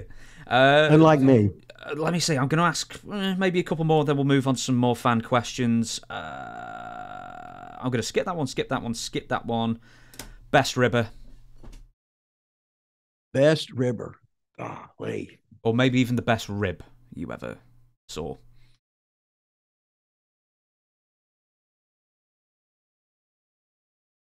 Well, the best rib. Now I'll throw a Dutch in here, and I said I heard, but Mhm. but they talk about the infamous Mabel rib, which you could always hit the young guys with. You know what the Mabel rib is? Is this? I think I do, but you tell it because I'll just ruin it. Okay, it'd be like there's some hot girl there, whatever, right? So you're going to take her back to some place to make love with her or whatever. Then all of a sudden somebody comes in with a shotgun and everything, and you end up taking off running, and that's the Mabel rib. You think the husband's come home and he's got a shotgun, he's going to shoot you and kill you. It must have been an inside term to call Mabel Mabel. You know, in the Right? it Who must knows? be. But I heard this thing in the 70s. So so whatever it was. Most legitimate tough badass. Everyone says Well, I would. Haku, but Well, who knows for real, right? Mhm. I just know Kurt Angle won the Olympics. You can't get any, you know how tough Brock Lesnar is and what an athlete he is. He was so good from being NCAA champion. He was playing in NFL Europe for the Minnesota Vikings team that was in Europe, and he didn't play college football. But a lot of tight ends were basketball players, and they ended up playing in the NFL, but they didn't play college football either. But then Brock Lesnar said, "Hey, I think I'm going to be UFC champion," so he did it. So what the hell, right? So what an athlete he is. God, he's just a freak. let's talk about Brock actually just now. He's I spoke to Kenny and of other people associated with OVW at the time, and was Brock okay? Right, this is what I've heard: is that Brock was easy to deal with if you were his coach. Otherwise, he was tough to deal with in OVW. Does that ring true? Uh, I can see that. I can see Brock doing anything like if you was coaching him in college or if you was coaching him in MMA or whatever, that he would respect you for that and he would do exactly as you say. I can see that. But if somebody else is talking to you, basically, shut up, you're just a mark. I don't respect your opinion. You're just a goof. I Uh, understand all that because that's the way I am. what was the what was the process of sort of like starting Brock off in the business and training? And was Shelton Benjamin brought in to tag with him from the off to help him out, basically, or am I getting Well, that wrong? Shelton was older than Brock, but he was graduate assistant at Minnesota when Brock. So he was out there sparring and working out with Brock because he was the heavyweight 2 years before Brock got there in Minnesota. So Shelton was just great. He was one of the best talents. What a good attitude. And he was lean, but he was a whole lot bigger than you thought he was. And he was so athletic, such a good guy. But that really has nothing to do in wrestling. If somebody likes you, you're in. If somebody got a hard on for you, you're out. Hmm. And there ain't many places to go anymore. And that's the way. Talent has nothing to do with it. Nothing. It, We Somebody likes you, you're in. Somebody don't like you, you're out. absolutely. The final one: most memorable backstage fight. Hmm.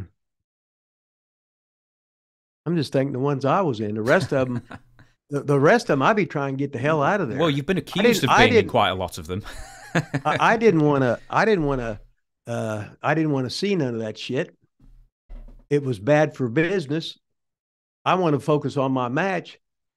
And if somebody else could do something, you're trying to pull somebody off. Now somebody could sucker you because they're their buddy or whatever, right? Hmm. So I'm just going, no, I'd be almost like a bill. Here, let them fight it out. Who cares? Somebody come out of there a winner. I'm just glad they didn't hit me because hell, I'd have got destroyed. We are now going to ask some fan questions, OVW, and we actually got the most for OVW, probably not surprised to know. First one, Jamie Waldrop. Who was the guy who you trained who you thought would be a can't-miss prospect who was never heard from again? Well, that's a question that's like Matt Morgan was so good, but he killed himself because he was a giant but worked like a midget. He did too many things. Andre the Giant would only do a handful of things, but each one he could take a headlock and crush your head. If he got a hammerlock, he could break your arm. If you're a giant, you got to know how to work like a giant. And that's what guys don't understand today. If you're Mr. Universe and you're wanting to do spots and flying stuff, you're just stupid. Play to your strengths. But like Matt, and Matt was a great person. He was a great athlete. He was a basketball player at Chaminade when he was in college, which is out in Hawaii. And we had him on our show. But he did too much. He was trying to work. You don't need to show the office that you can do all this stuff. It does, because if you're a giant and you do it, it don't mean anything. I want a giant to hit you. I want Big Show to hit you one time and carry you out, or a big boot to carry you out. I don't want to show that you can arm drag and kip up and hit you with a flying head scissors and you're a giant. People go, huh? Well, he's stupid. Hell, he's got 22-inch biceps. You could crush a guy, and he's one to act like he's a little guy. So, whatever the question was, that's the answer. Well, with Matt, was someone telling him to sort of showcase all his moves, or is this just a young man's mindset, essentially? It's probably a young man's mindset, because he was a young man in the business. He wasn't a big wrestling fan. You copy what you see on TV, just like Dewey did. I was seeing Jimmy Valiant, so I wanted to be half Jimmy Valiant. I wanted to be Dick the Bruiser or whoever I wanted to be, because that's what I seen on TV. Because you're a kid, you're playing like you're Michael Jordan or you're LeBron James, and it's the same in any sport. And you got to remember, everybody starts dreaming about what they want to do when they're kids. And when they grow up, they're, oh, hey, now I'm finally getting in a ring. Now I can do all that stuff. But we don't want you to do that. The more stuff you do, the weaker you look. No, I can do all that. I said, no, just don't do that, please. You'll show each other that I don't have time to give you a crash lesson in pro wrestling psychology. You got to pay your dues to get it. It takes a long, long, long time to understand it. A lot of stars don't ever understand it. But the money's there, so what the hell? There's two questions here that are quite similar. I'm going to read them both. So, Jay McElfresh, do you think WWE effed up by putting Doug and Danny together as the Bashams? If they would have kept Danny as a single and push Damager gimmick, do you think he could have had a run at the top of the card? And now I'm going to sort of follow that up with, where the heck was it? This is more OVW changes after John Laurinaitis took over as WWE Talent Relations VP. Okay, as far as the Bashams were really, really good workers. They understood pro wrestling. But then they put Linda Miles with them. Mm-hmm. And Linda was probably 6'1.5" legit. Then she'd wear them heels or whatever. So now all of a sudden she's taller than the Bashams.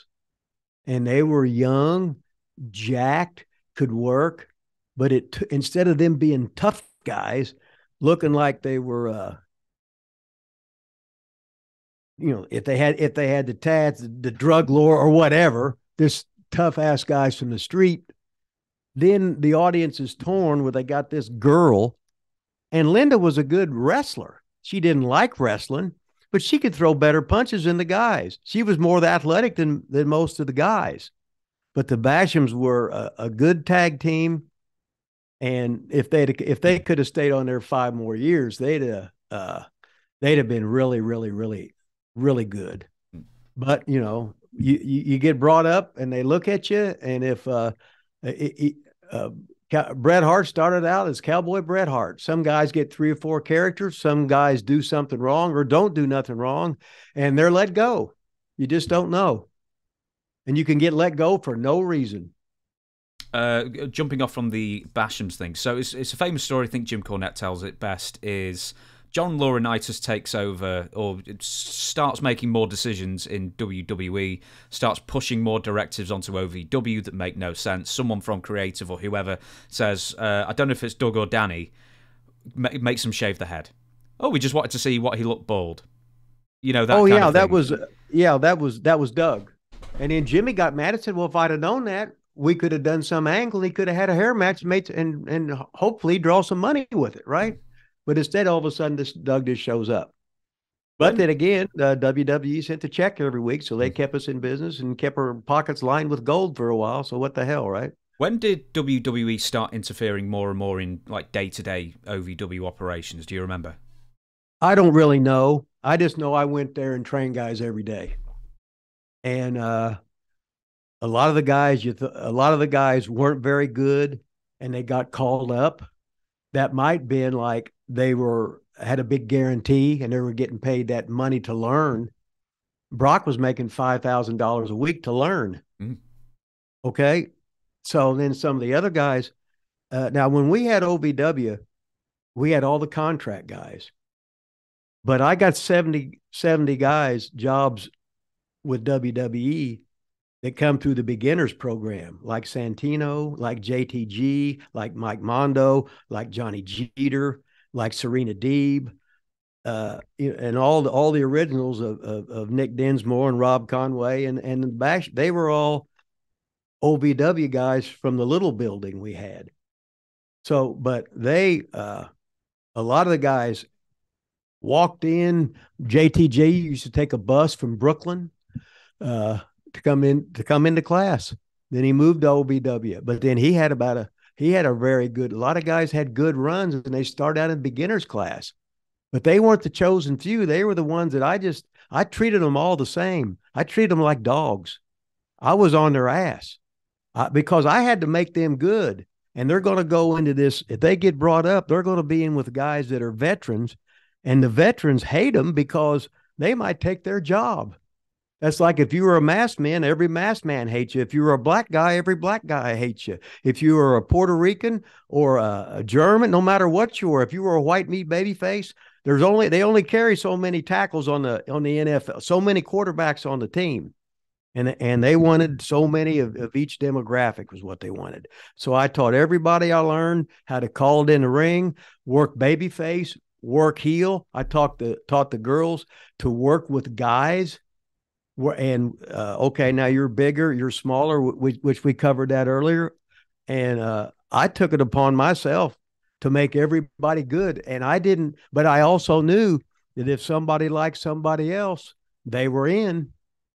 And it helps to be married to somebody's brother, a second or third generation wrestler, or whatever. And such as the politics of wrestling, which has always been there, or any job, it's the same shit. No matter what it is, it's all who you know. Now, there was apparently a list internally in OVW. I don't know if it was just Jim who wrote it, or Danny Davis did, or you did, or maybe all three of you, where there was a list of best prospects in OVW to the worst prospects. Let's say a list of 20 people or whatever. You'd send it to WWE, and they say you want to get 1, 2, and 3. Let's say number one's Nick Dinsmore, whoever, and they would pick 18, 19, and 20 because they had the best bodies. Do you remember any? Right. Did you help with the lists or anything like that?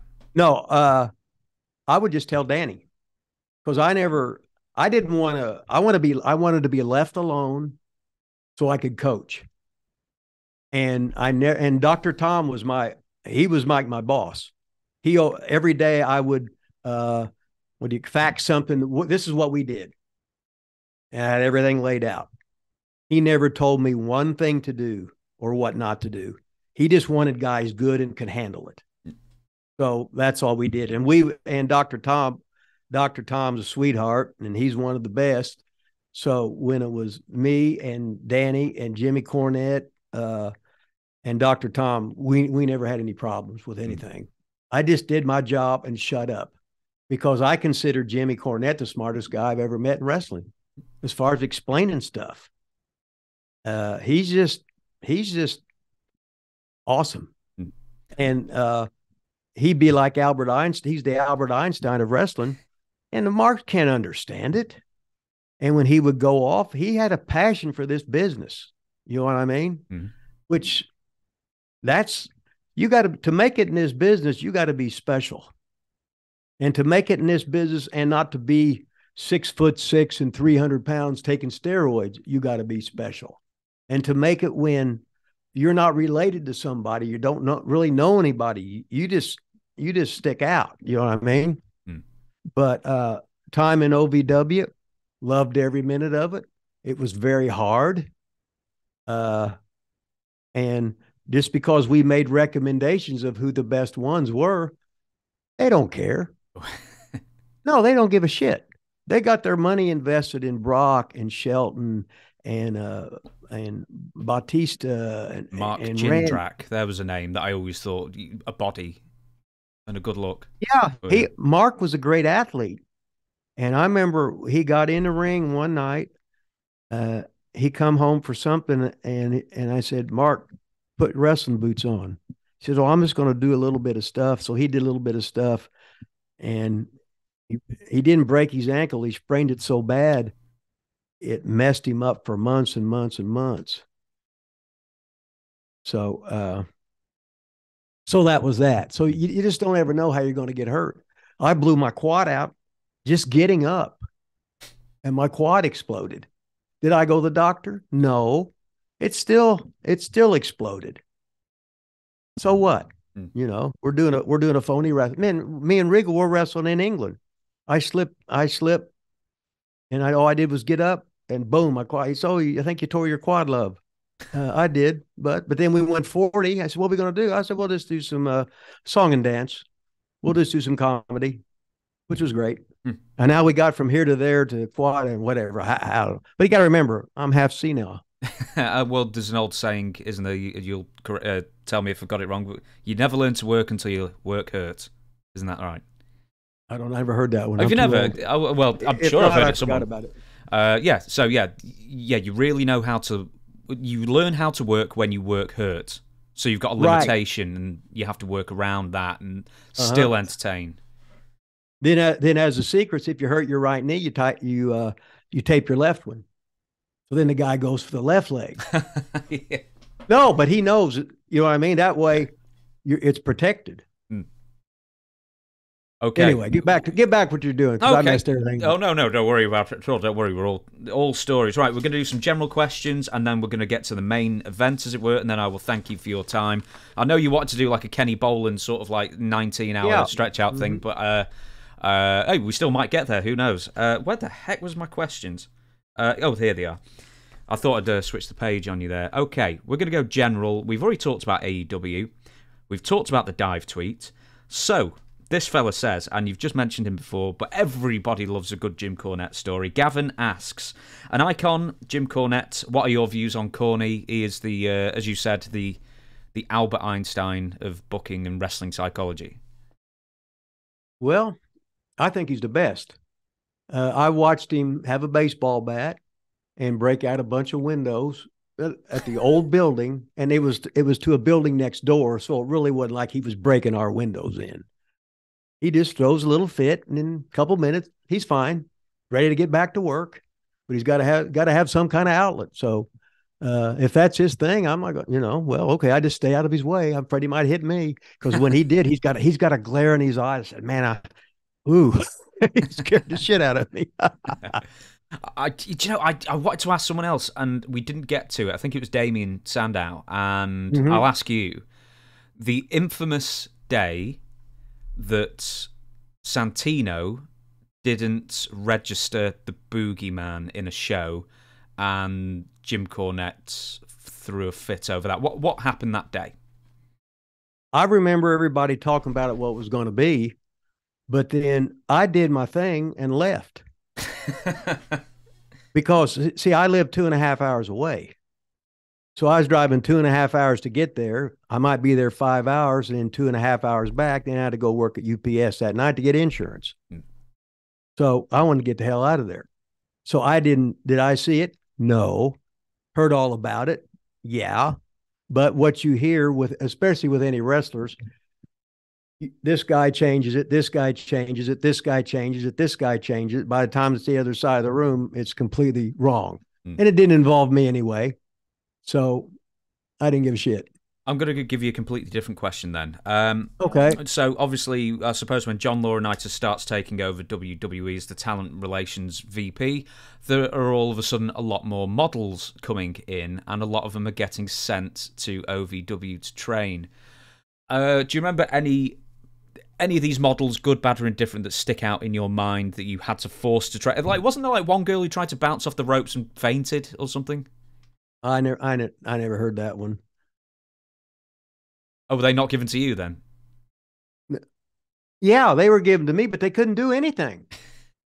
So a lot of times I would just have some guys. I say, Mondo, go work with these girls, teach them how to chain the best you can, because they're like powder puffs. They're going to get hurt. They're not going to be used to it. They're probably going to be bitching because they're sore tomorrow. What they do? Well, I got in the ring. I did a couple things, but if your body's not used to it, you're going to get sore no matter what. So I'd have all the guys that were extremely safe working with them, because I knew most of them weren't going to make it anyway, and they're never going to be workers. So I'm just trying to. Did they work hard? Yes. Are they any good? No. Do what you no, but they're your girls. You hired them. Whatever. I'm doing the best I can, and just see what happens. Did any of the models like actually surprise you of being particularly adept? No, Oh, okay. no, they weren't the real girl wrestlers like Serena Deeb, like Mickey James. They was great wrestlers. Mm. They was trained like guys. When they started bringing the models in, and then the fluff girls, it was great for the eyes. You know, you might have to go in the bathroom for 30 seconds or whatever, but this or that, and think about whoever you want to on the way home. But it wasn't good when you had to train them. Let me just see. I'm going to skip that one because I don't know why it's there. I'm going to skip this one. Do you know what? Let's just go to the end. Let's go to the big finale, and we'll take as much time as you want on it. Call it the firing line. It's basically the same thing as before, but I'm going to give you the name of a wrestler, and you tell me basically what you think of them. I imagine for the most part you're going to say they're good, or at least there's going to be a funny story behind the name. Okay. First one, I don't know what they were called in OVW, but I remember them as the Gemini twins. You know, the bald twins? The Gemini twins. I don't know who that is. Oh, I'm going to have to Google this 1 second. Okay, we've established it's the Shane twins, and you can't remember. We're going to move on. Someone asked for a fun story about Billy Jack Haynes. Okay, I knew Billy. I was in with Billy in Tampa, and he had broke in with Don Owens there. He used to be a mark. Buddy Rose used to like spit at him and everything. And in Billy, he was out there. I was scared death of him. I remember I worked with him in Tampa, and I had him press slam me and everything. I never had no troubles with him, but I was scared to death of him, and I didn't want him to. I didn't want him to go after me. But he was a good wrestler. He was jacked. He didn't have no trouble selling. So he's all right with me. Mm-hmm. Next one, Matt Bourne. Matthew H. Bourne. Oh my God. See, Matt was a second generation wrestler, and his dad was Tough Tony Bourne, and Tough Tony was so cool. He had that big old head, double cauliflower ears. When he got in the ring with you, he didn't touch you unless he hit you with that gut punch. He hit you with that gut punch, he had knocked the snot out of you. And then Matt was just breaking in when I was there. And let's just say Matt pulled a lot of shenanigans. So, but Matt was a real, Tony was a character. Matt was a real character. And I remember Tough Tony, me and Buddy would go to a restaurant where Tony would go. A lot of times he'd buy our dinner. And we'd go in there, and the waitress, he'd say, "No, that gentleman over there bought your dinner." Buddy would just say, "Thanks, Tony," and that'd be it. Tony never want nothing back. And Matt was the guy I told you about when he just stretched me on the Elton shoot thing, where we could have played it out because he was still half marked. But Matt had good runs everywhere. for Atlanta for Watts. He was in a clique with DiBiase and Duggan.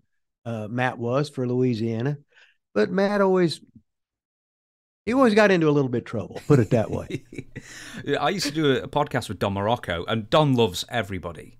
Except for two people, Ole Anderson and Matt Bourne. And the reason why he doesn't like Matt Bourne is because apparently Don rented a rental car and Matt Bourne asked to borrow it. Oh my God. Totaled the shit out of it. Didn't even get the insurance. So from that moment on, Don he made it onto Don's no good list. He was on the poop list. Yeah, I got you. With Matt as well, I'm going to harp on with Matt a bit more. One thing I keep, like, when I hear stories about Matt is just genuinely how tough he was. He was actually a scary, tough person who could really take on a lot of people, and his name doesn't really get brought up much as on the badass list, so to speak. When he was Big Josh in WCW, he'd gotten a whole lot bigger. He was still a great worker, and we had some good matches. But he was always cool with me because I knew him.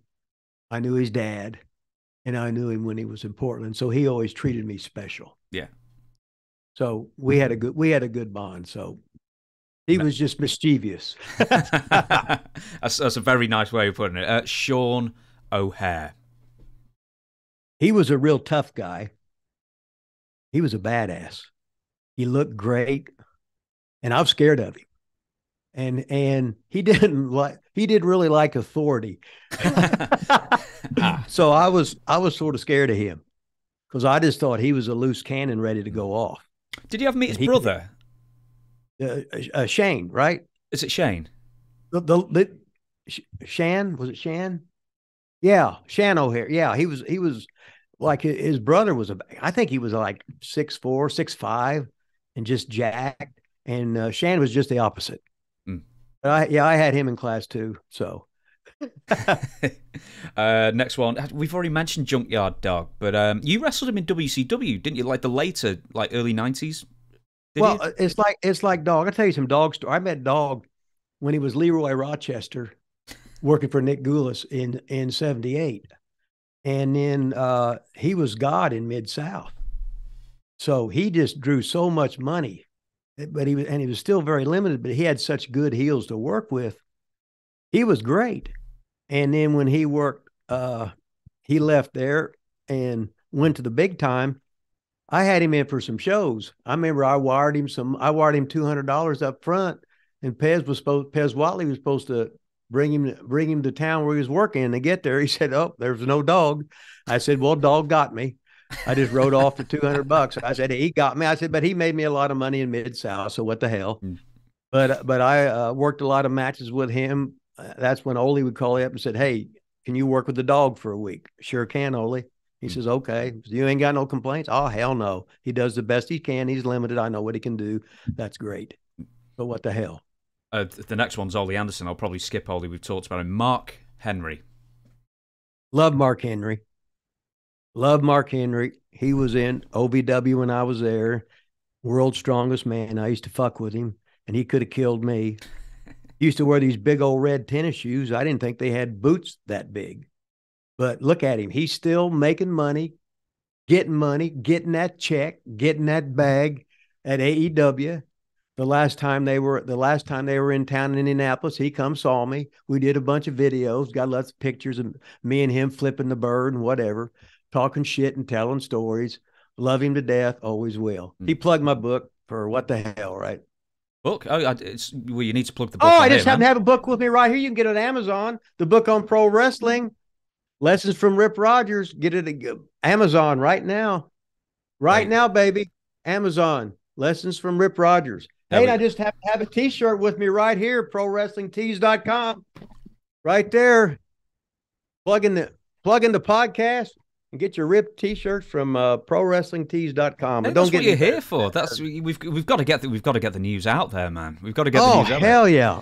Hey, before I move off Mark Henry, I want to ask you this. Obviously, you sent a lot of people up to WWE that you trained. Maybe not quite as many as Kenny Bolin, but But also, I'm sure most people watching this will know that a lot of people from the WWE, WWF, whatever year it was, also came down for either seasoning or to lose weight or, you know, to get ring shape after an injury. Who had the best attitude from the WWF down to OVW? Because I think Mark Henry had a good attitude. And like Big Show came down, other people like that. Yeah, Big Show had a good attitude. And I remember he ate like 24 tacos. And then I said, "You're going to puke."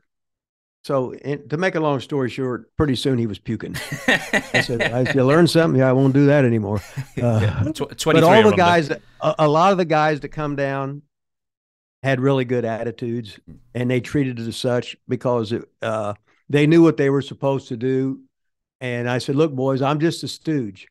So whatever you're supposed to do, and then if they ask me what you did, I will tell them what you did. So that if you show up late, yes, I will tell them you showed up late. I'm not a stooge. You're making your own, you're digging your own grave or whatever. Just do what you're supposed to do.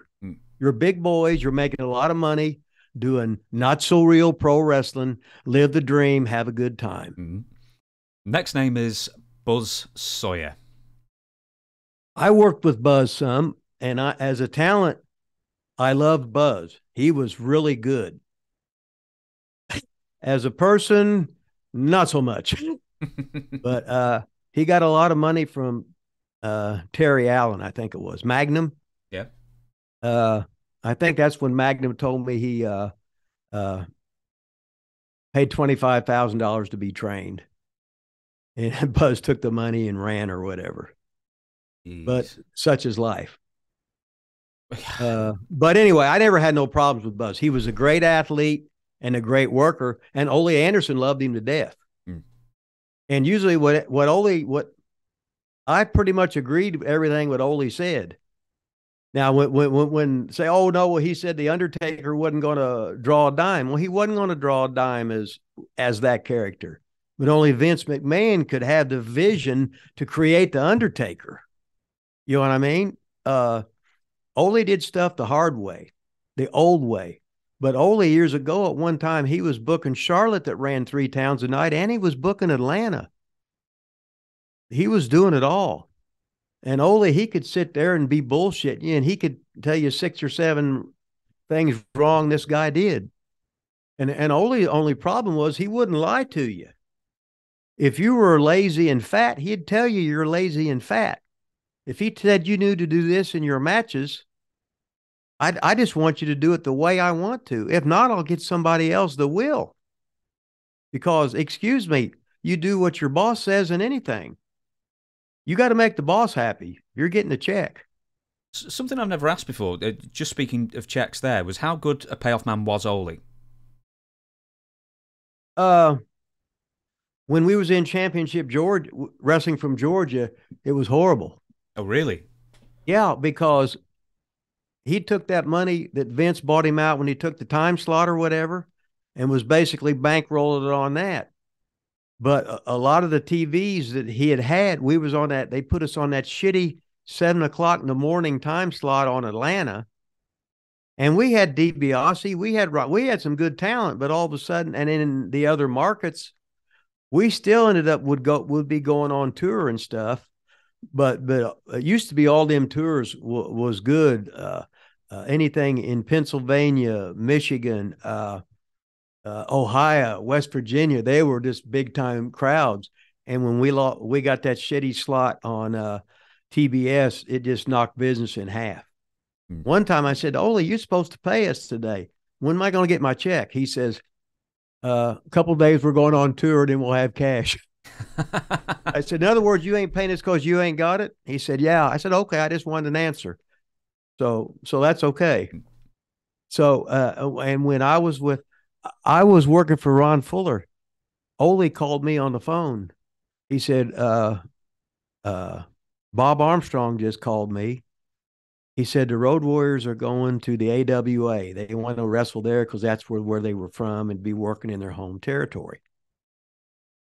He said, "Can you come in and work with this guy called Ted Oates? I want to make you the Hollywood Blondes." And I said, well, they just had Jerry Brown as a Hollywood blonde with Buddy Roberts, right? So then, but I said, oh, sure, that's fine. He says, I want to give you, make you transition tag team. Can you do that? I said, yeah. We didn't talk money or anything. I was just looking at the exposure, a chance to do something else. So me and Ted Oates were national tag team champions for a while. Then later on, I broke off and worked a big angle, a long program with Tommy Rich. And then Crockett brought in, and as soon as Dusty come in, I was gone. So I went down and worked for Wahoo. So things just happen in wrestling. Where were you during Black Saturday and that whole process of the Briscoes and everyone else selling their shares to Vince? We were on tour. Oh, wait a minute. No. I was thinking of the thing when John Stossel got slapped. That wasn't the Black Saturday. I was working for Fuller. So what was that about? Yeah, like mid '84, I think. Yeah. But it was Bob Armstrong. He said, Bob Armstrong said you could do anything. So can you be a heel tag team with the bleach blonde hair?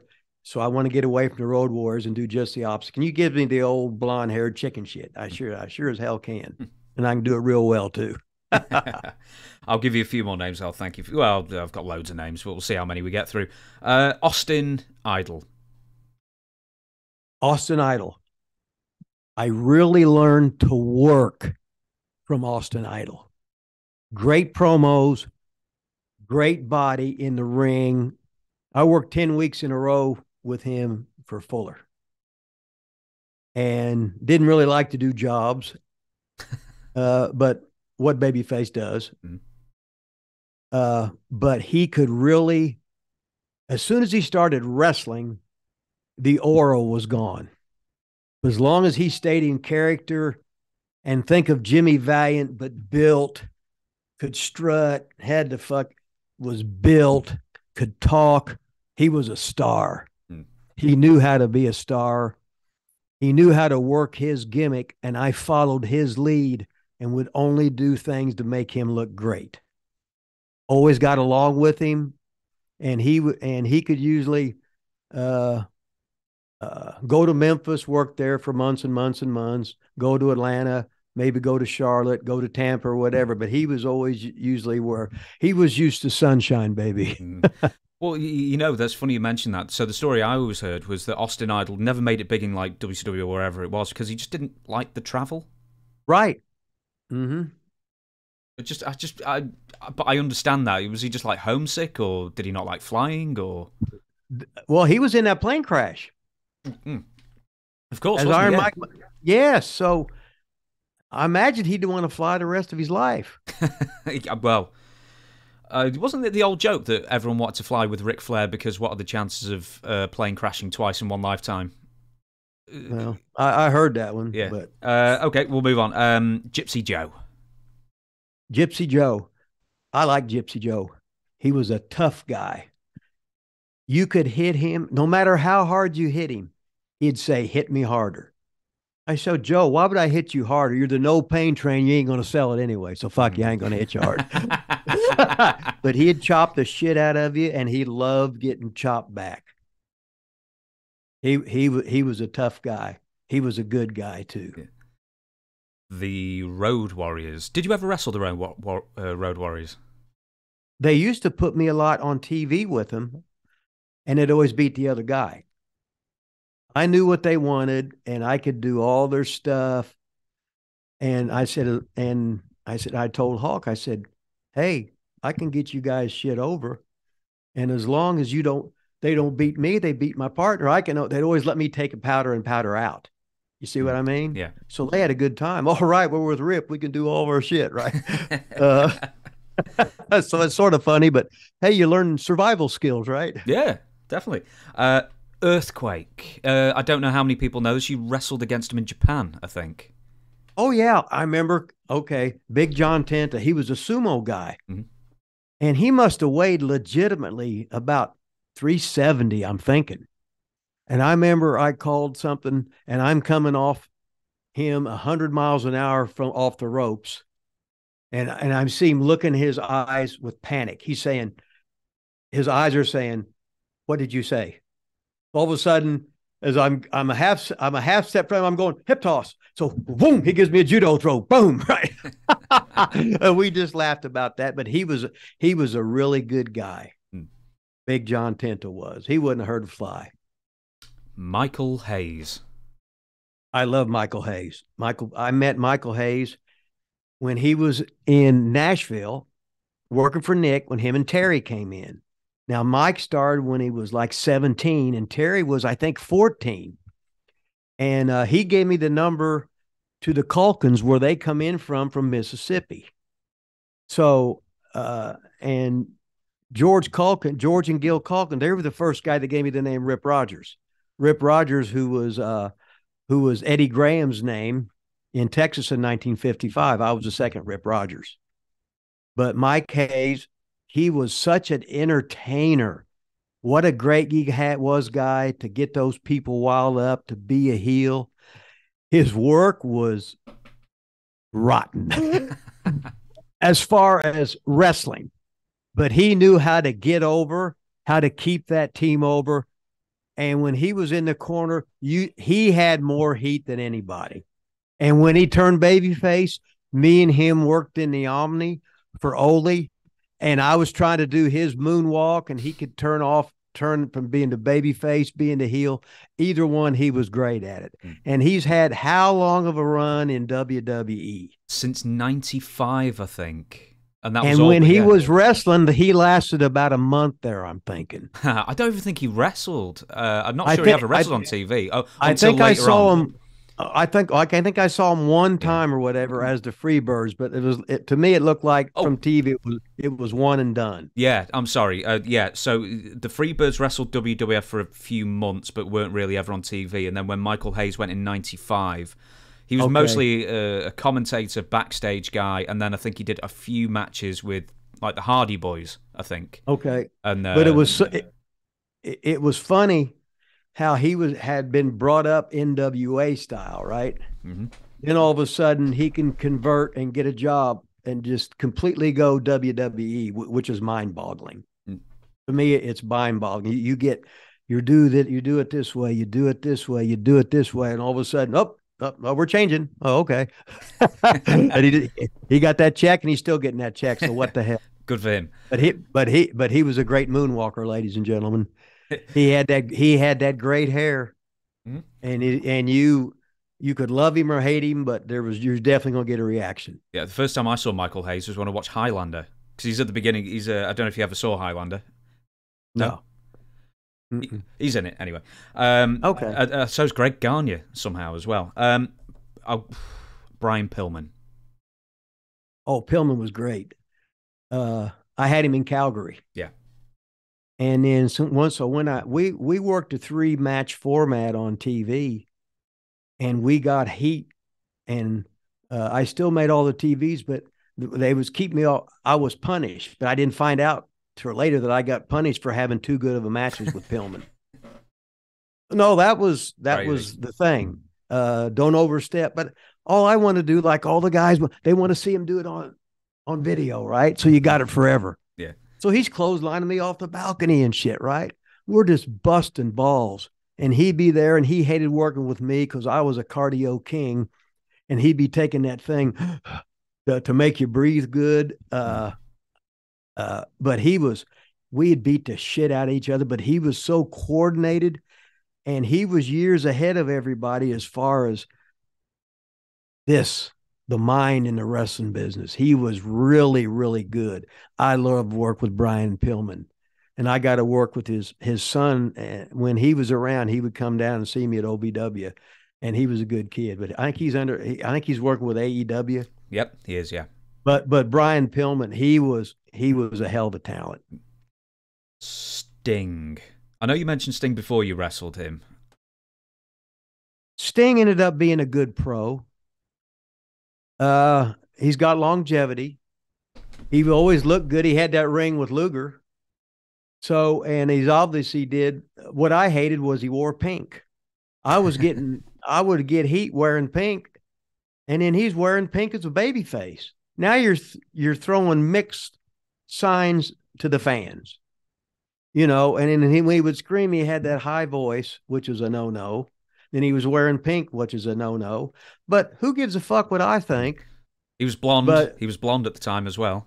yeah, well, I remember meeting him when he come into Lexington. It was him and the Ultimate Warrior was there when I was in there for Jared or something when they first come in, and God, they were fucking rotten, but they sure as hell made a lot of money. So that's all you can gauge it by. Uh, so he's had a great career. There's no doubt about that. So what the hell? Okay, I'm gonna limit it to three more. The Shockmaster. Now, who's the Shockmaster? Was That that was the guy? that was Fred Ottman, and Fred Ottman. he fell through the That's when he wall. fell through the thing. Yeah. Yeah, that was when he fell through the thing. That was yeah, Fred wasn't very coordinated. He was a nice guy. Hell, he was huge. And he had that little head, so it made his arms look he looked like a cartoon character. He was a guy, he wasn't no high spot guy, as you could see, but he made a hell of a living, so what the hell, right? No, that was a high spot through the wall. That was an Oh, amazing high spot. and then it was and only he could have done that.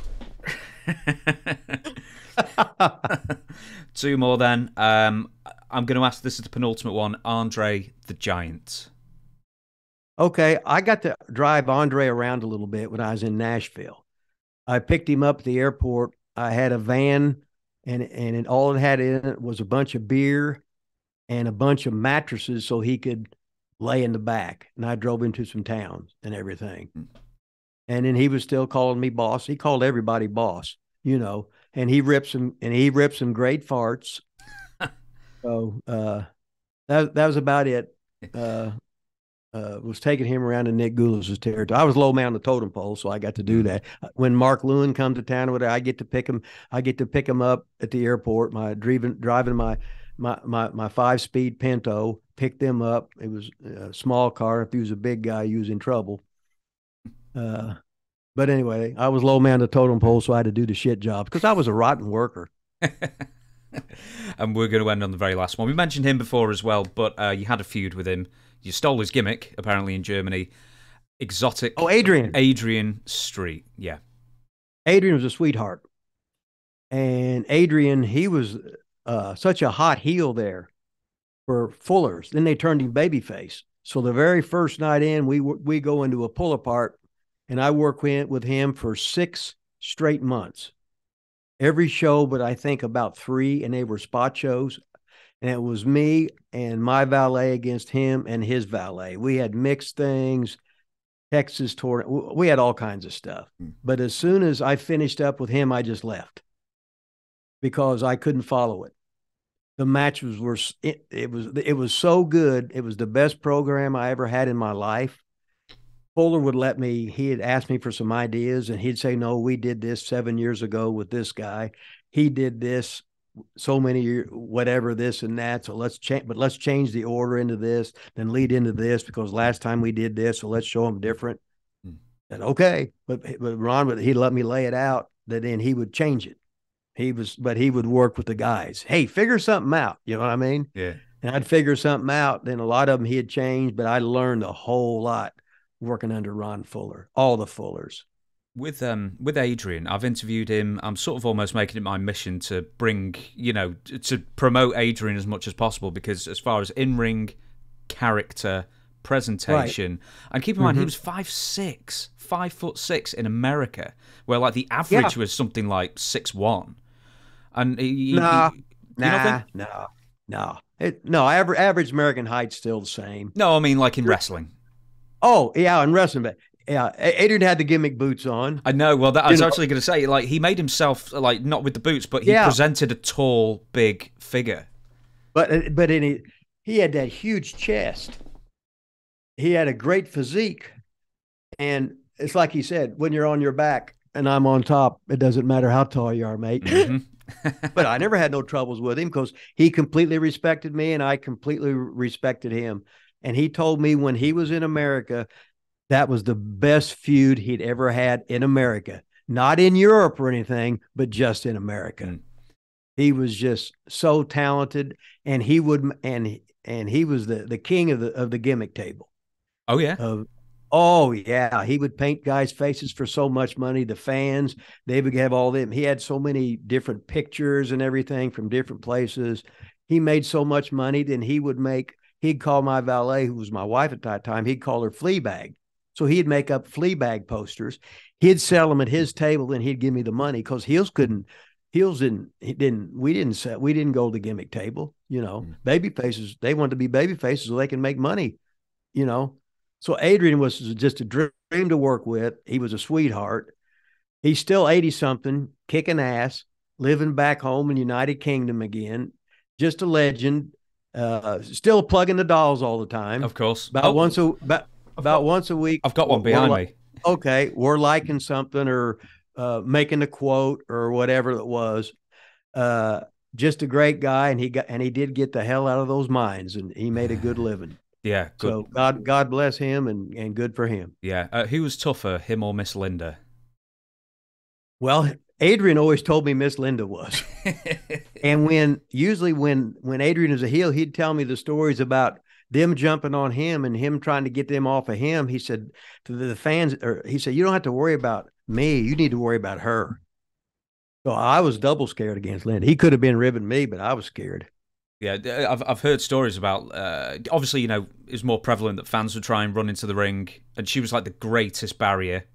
Like she would just happily take fans down and knock them out and stuff. Oh yeah, yeah. So, them was good. Working with Adrian Street they was some great times. Yeah. I'm happy you said that. And what a great story.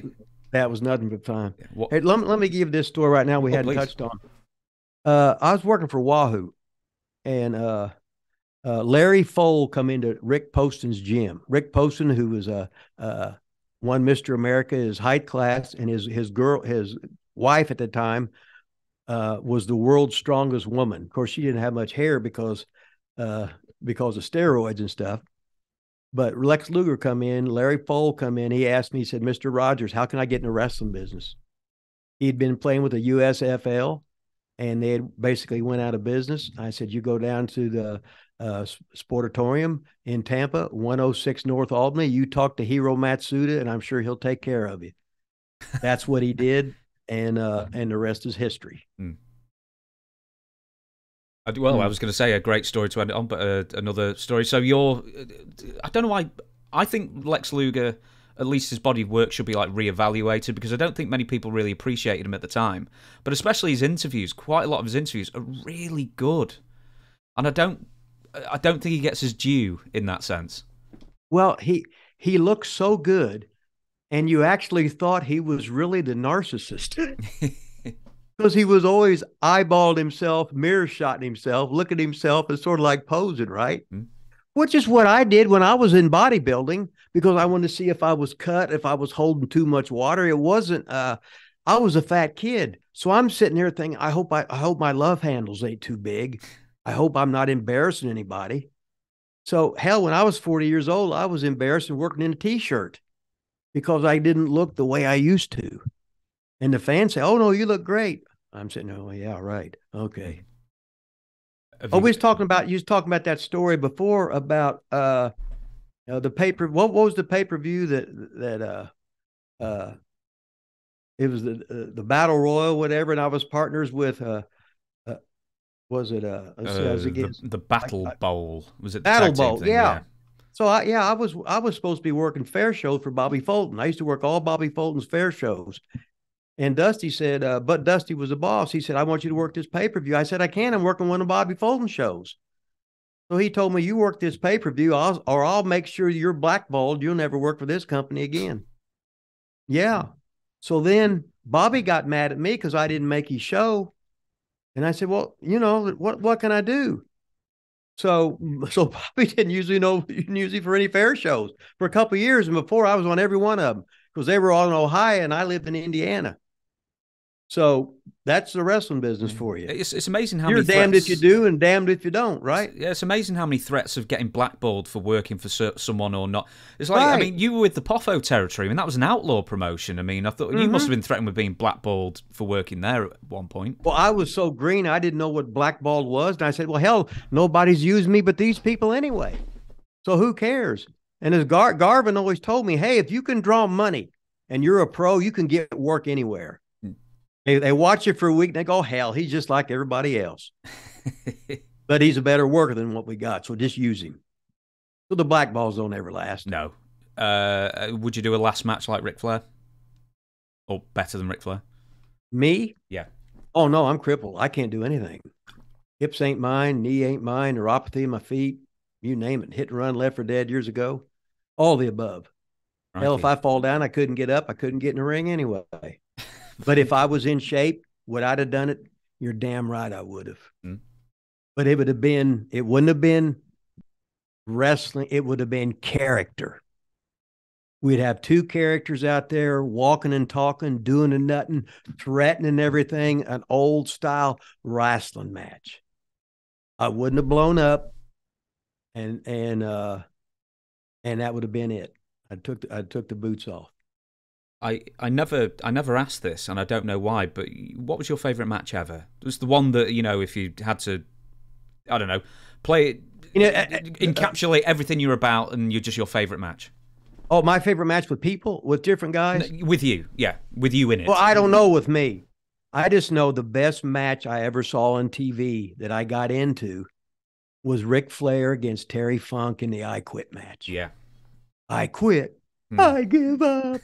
It was just, I'm getting goosebumps right now thinking about it. Goosebumps thinking about that, and that was how many years ago? I never looked at myself as a great talent. I just went out there to do what I learned, to have the best matches I can.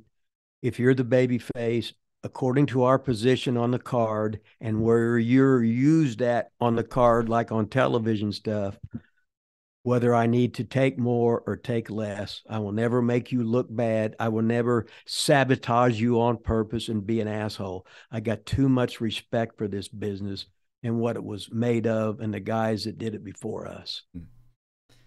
Rip, we've been doing, 2.5 hours now. I don't feel like I've picked 1/1,000,000th of your brain with all the questions I've asked, but I want to thank you for spending so much time with me. Before we go, hit me with all the plugs one more time. Oh, plugs. Okay. First of all, we got to go to Amazon right now. Get your book on pro wrestling, Lessons from Rip Rogers, Amazon.com. Hey, didn't you swing right over to ProWrestlingTees.com and get your Wrestling with Rip Rogers t-shirt right here? Then after that, the most important thing is everybody watching this right now, subscribe. Go to YouTube and subscribe, please, to, what is it? Wrestling with Rip Rogers? I think that's what it is. Yep. Yeah. I was just. It says it on the T-shirt from Pro Wrestling Tees. So if you're confused, buy the T-shirt and then read it and then subscribe. And then, but no, go right now. Everybody is listening to this, and even if you're not listening, do it anyway. Go to YouTube, subscribe, ladies and gentlemen, to Wrestling with Rip Rogers, and I appreciate it. Don't get any better than this, does it? I just also want to show that I've got the doll, the Adrian Street doll, right here. Oh, okay, beautiful. Yeah, and I think he signed it. What did he? Oh, it's autographed. It don't get any better than that. There you go. Adrian was always the first one there in any town to be in the first slot. The first person you saw as a fan was you're going to buy from Adrian. And if you only had $10, you give that 10 to Adrian. Everybody else was shit out of luck, but he was going to be first one there anyway. It didn't matter. I never asked you this. Did you ever buy trunks off him? Or any wrestling gear? No. When I first started, you had all the Carl and Hildegard shit. The K&H, it was what it was. And then I started getting and then my wife made the pink trunks, made all my robes and shit. And then I started could get the bicycle pants that were pink. And so you could just get them for $10 years ago, whatever, and they basically last a lifetime. Do you know, I only heard this not too long ago, like to get wrestling boots custom, like you had to draw an outline of your own foot on a piece of paper and send it off. You would send them to B-Bar A Boot Shop. It was Noel Ash in Paris, Arkansas. That was Bill Ash, who was a worker. That was his father. And they owned, and every pair of boots I ever got, except the first ones, which were the gimmick pairs you could get out of Carl and Hildegard. They were like boxing boots, really. They were all Knoll ash and boots. And he was the only ones I ever heard about making boots until they had, I think it was the Mexican boot place in Houston or something like that. But all my boots was Knoll ash boots, B bar A or B slash whatever it was in Paris, Arkansas. And the one thing your boots never had was you never wore kick pads. No, I never wore kick pads. Now my knee pads would slip down sometime and fall down. I'd pull them some bitches back up. Yeah, if you had small calves, you wore the kick pads. Yeah. Right, I'm going to shut it down. Thank you so much for watching, everybody. We'll be back whenever we're back. I mean, it seems to be quite random these days. There's always content on WSI, as you know, but for now, thank you very much for watching. Rip. Did I break Boland's record for being on here the longest? No, no, you're 18 minutes shy, but I'm hungry. Oh, I'm 18 minutes shy, but you're over it? Yeah, I'm over it. I'm to the point where I'm so hungry that I have to eat right now. So I'll end it. Hey, I could have told you. I could have told you the story about me not eating for 150 straight days, couldn't I? You could have done. No, shoot. Is it an 18.5-minute story? No, I can do it in 1 minute. Oh, okay. Go on then. No, I went from 232 to 169. I had one every day. I had a glass of skim milk. I had a glass of orange juice, and I had a glass of chicken broth. After 3 days, there's no hunger at all. If you go to a bakery, inside a McDonald's, any restaurant, you don't even want any food. Now I quit training except doing isometrics because I wouldn't have been able to make it. I was going to say, you must be really tired. No, your body adjusts 150 days in a row with no real food in you. And I was still shitting solid. That shows you what's inside of me. Holy. Now that's a way to end the program, ain't it? Yeah. And for all you people out there shitting solid, continue to solidly shit. And let's see the biceps. Oh, excuse me. 69 years old. That's been to the gym 3 hours already this morning. Such it is, and I'll do it till I croak. So if I croak, I'll try and get that last workout in. Absolutely. Thank you very much for watching. Rip, say goodbye to the fans. Okay, goodbye to the fans.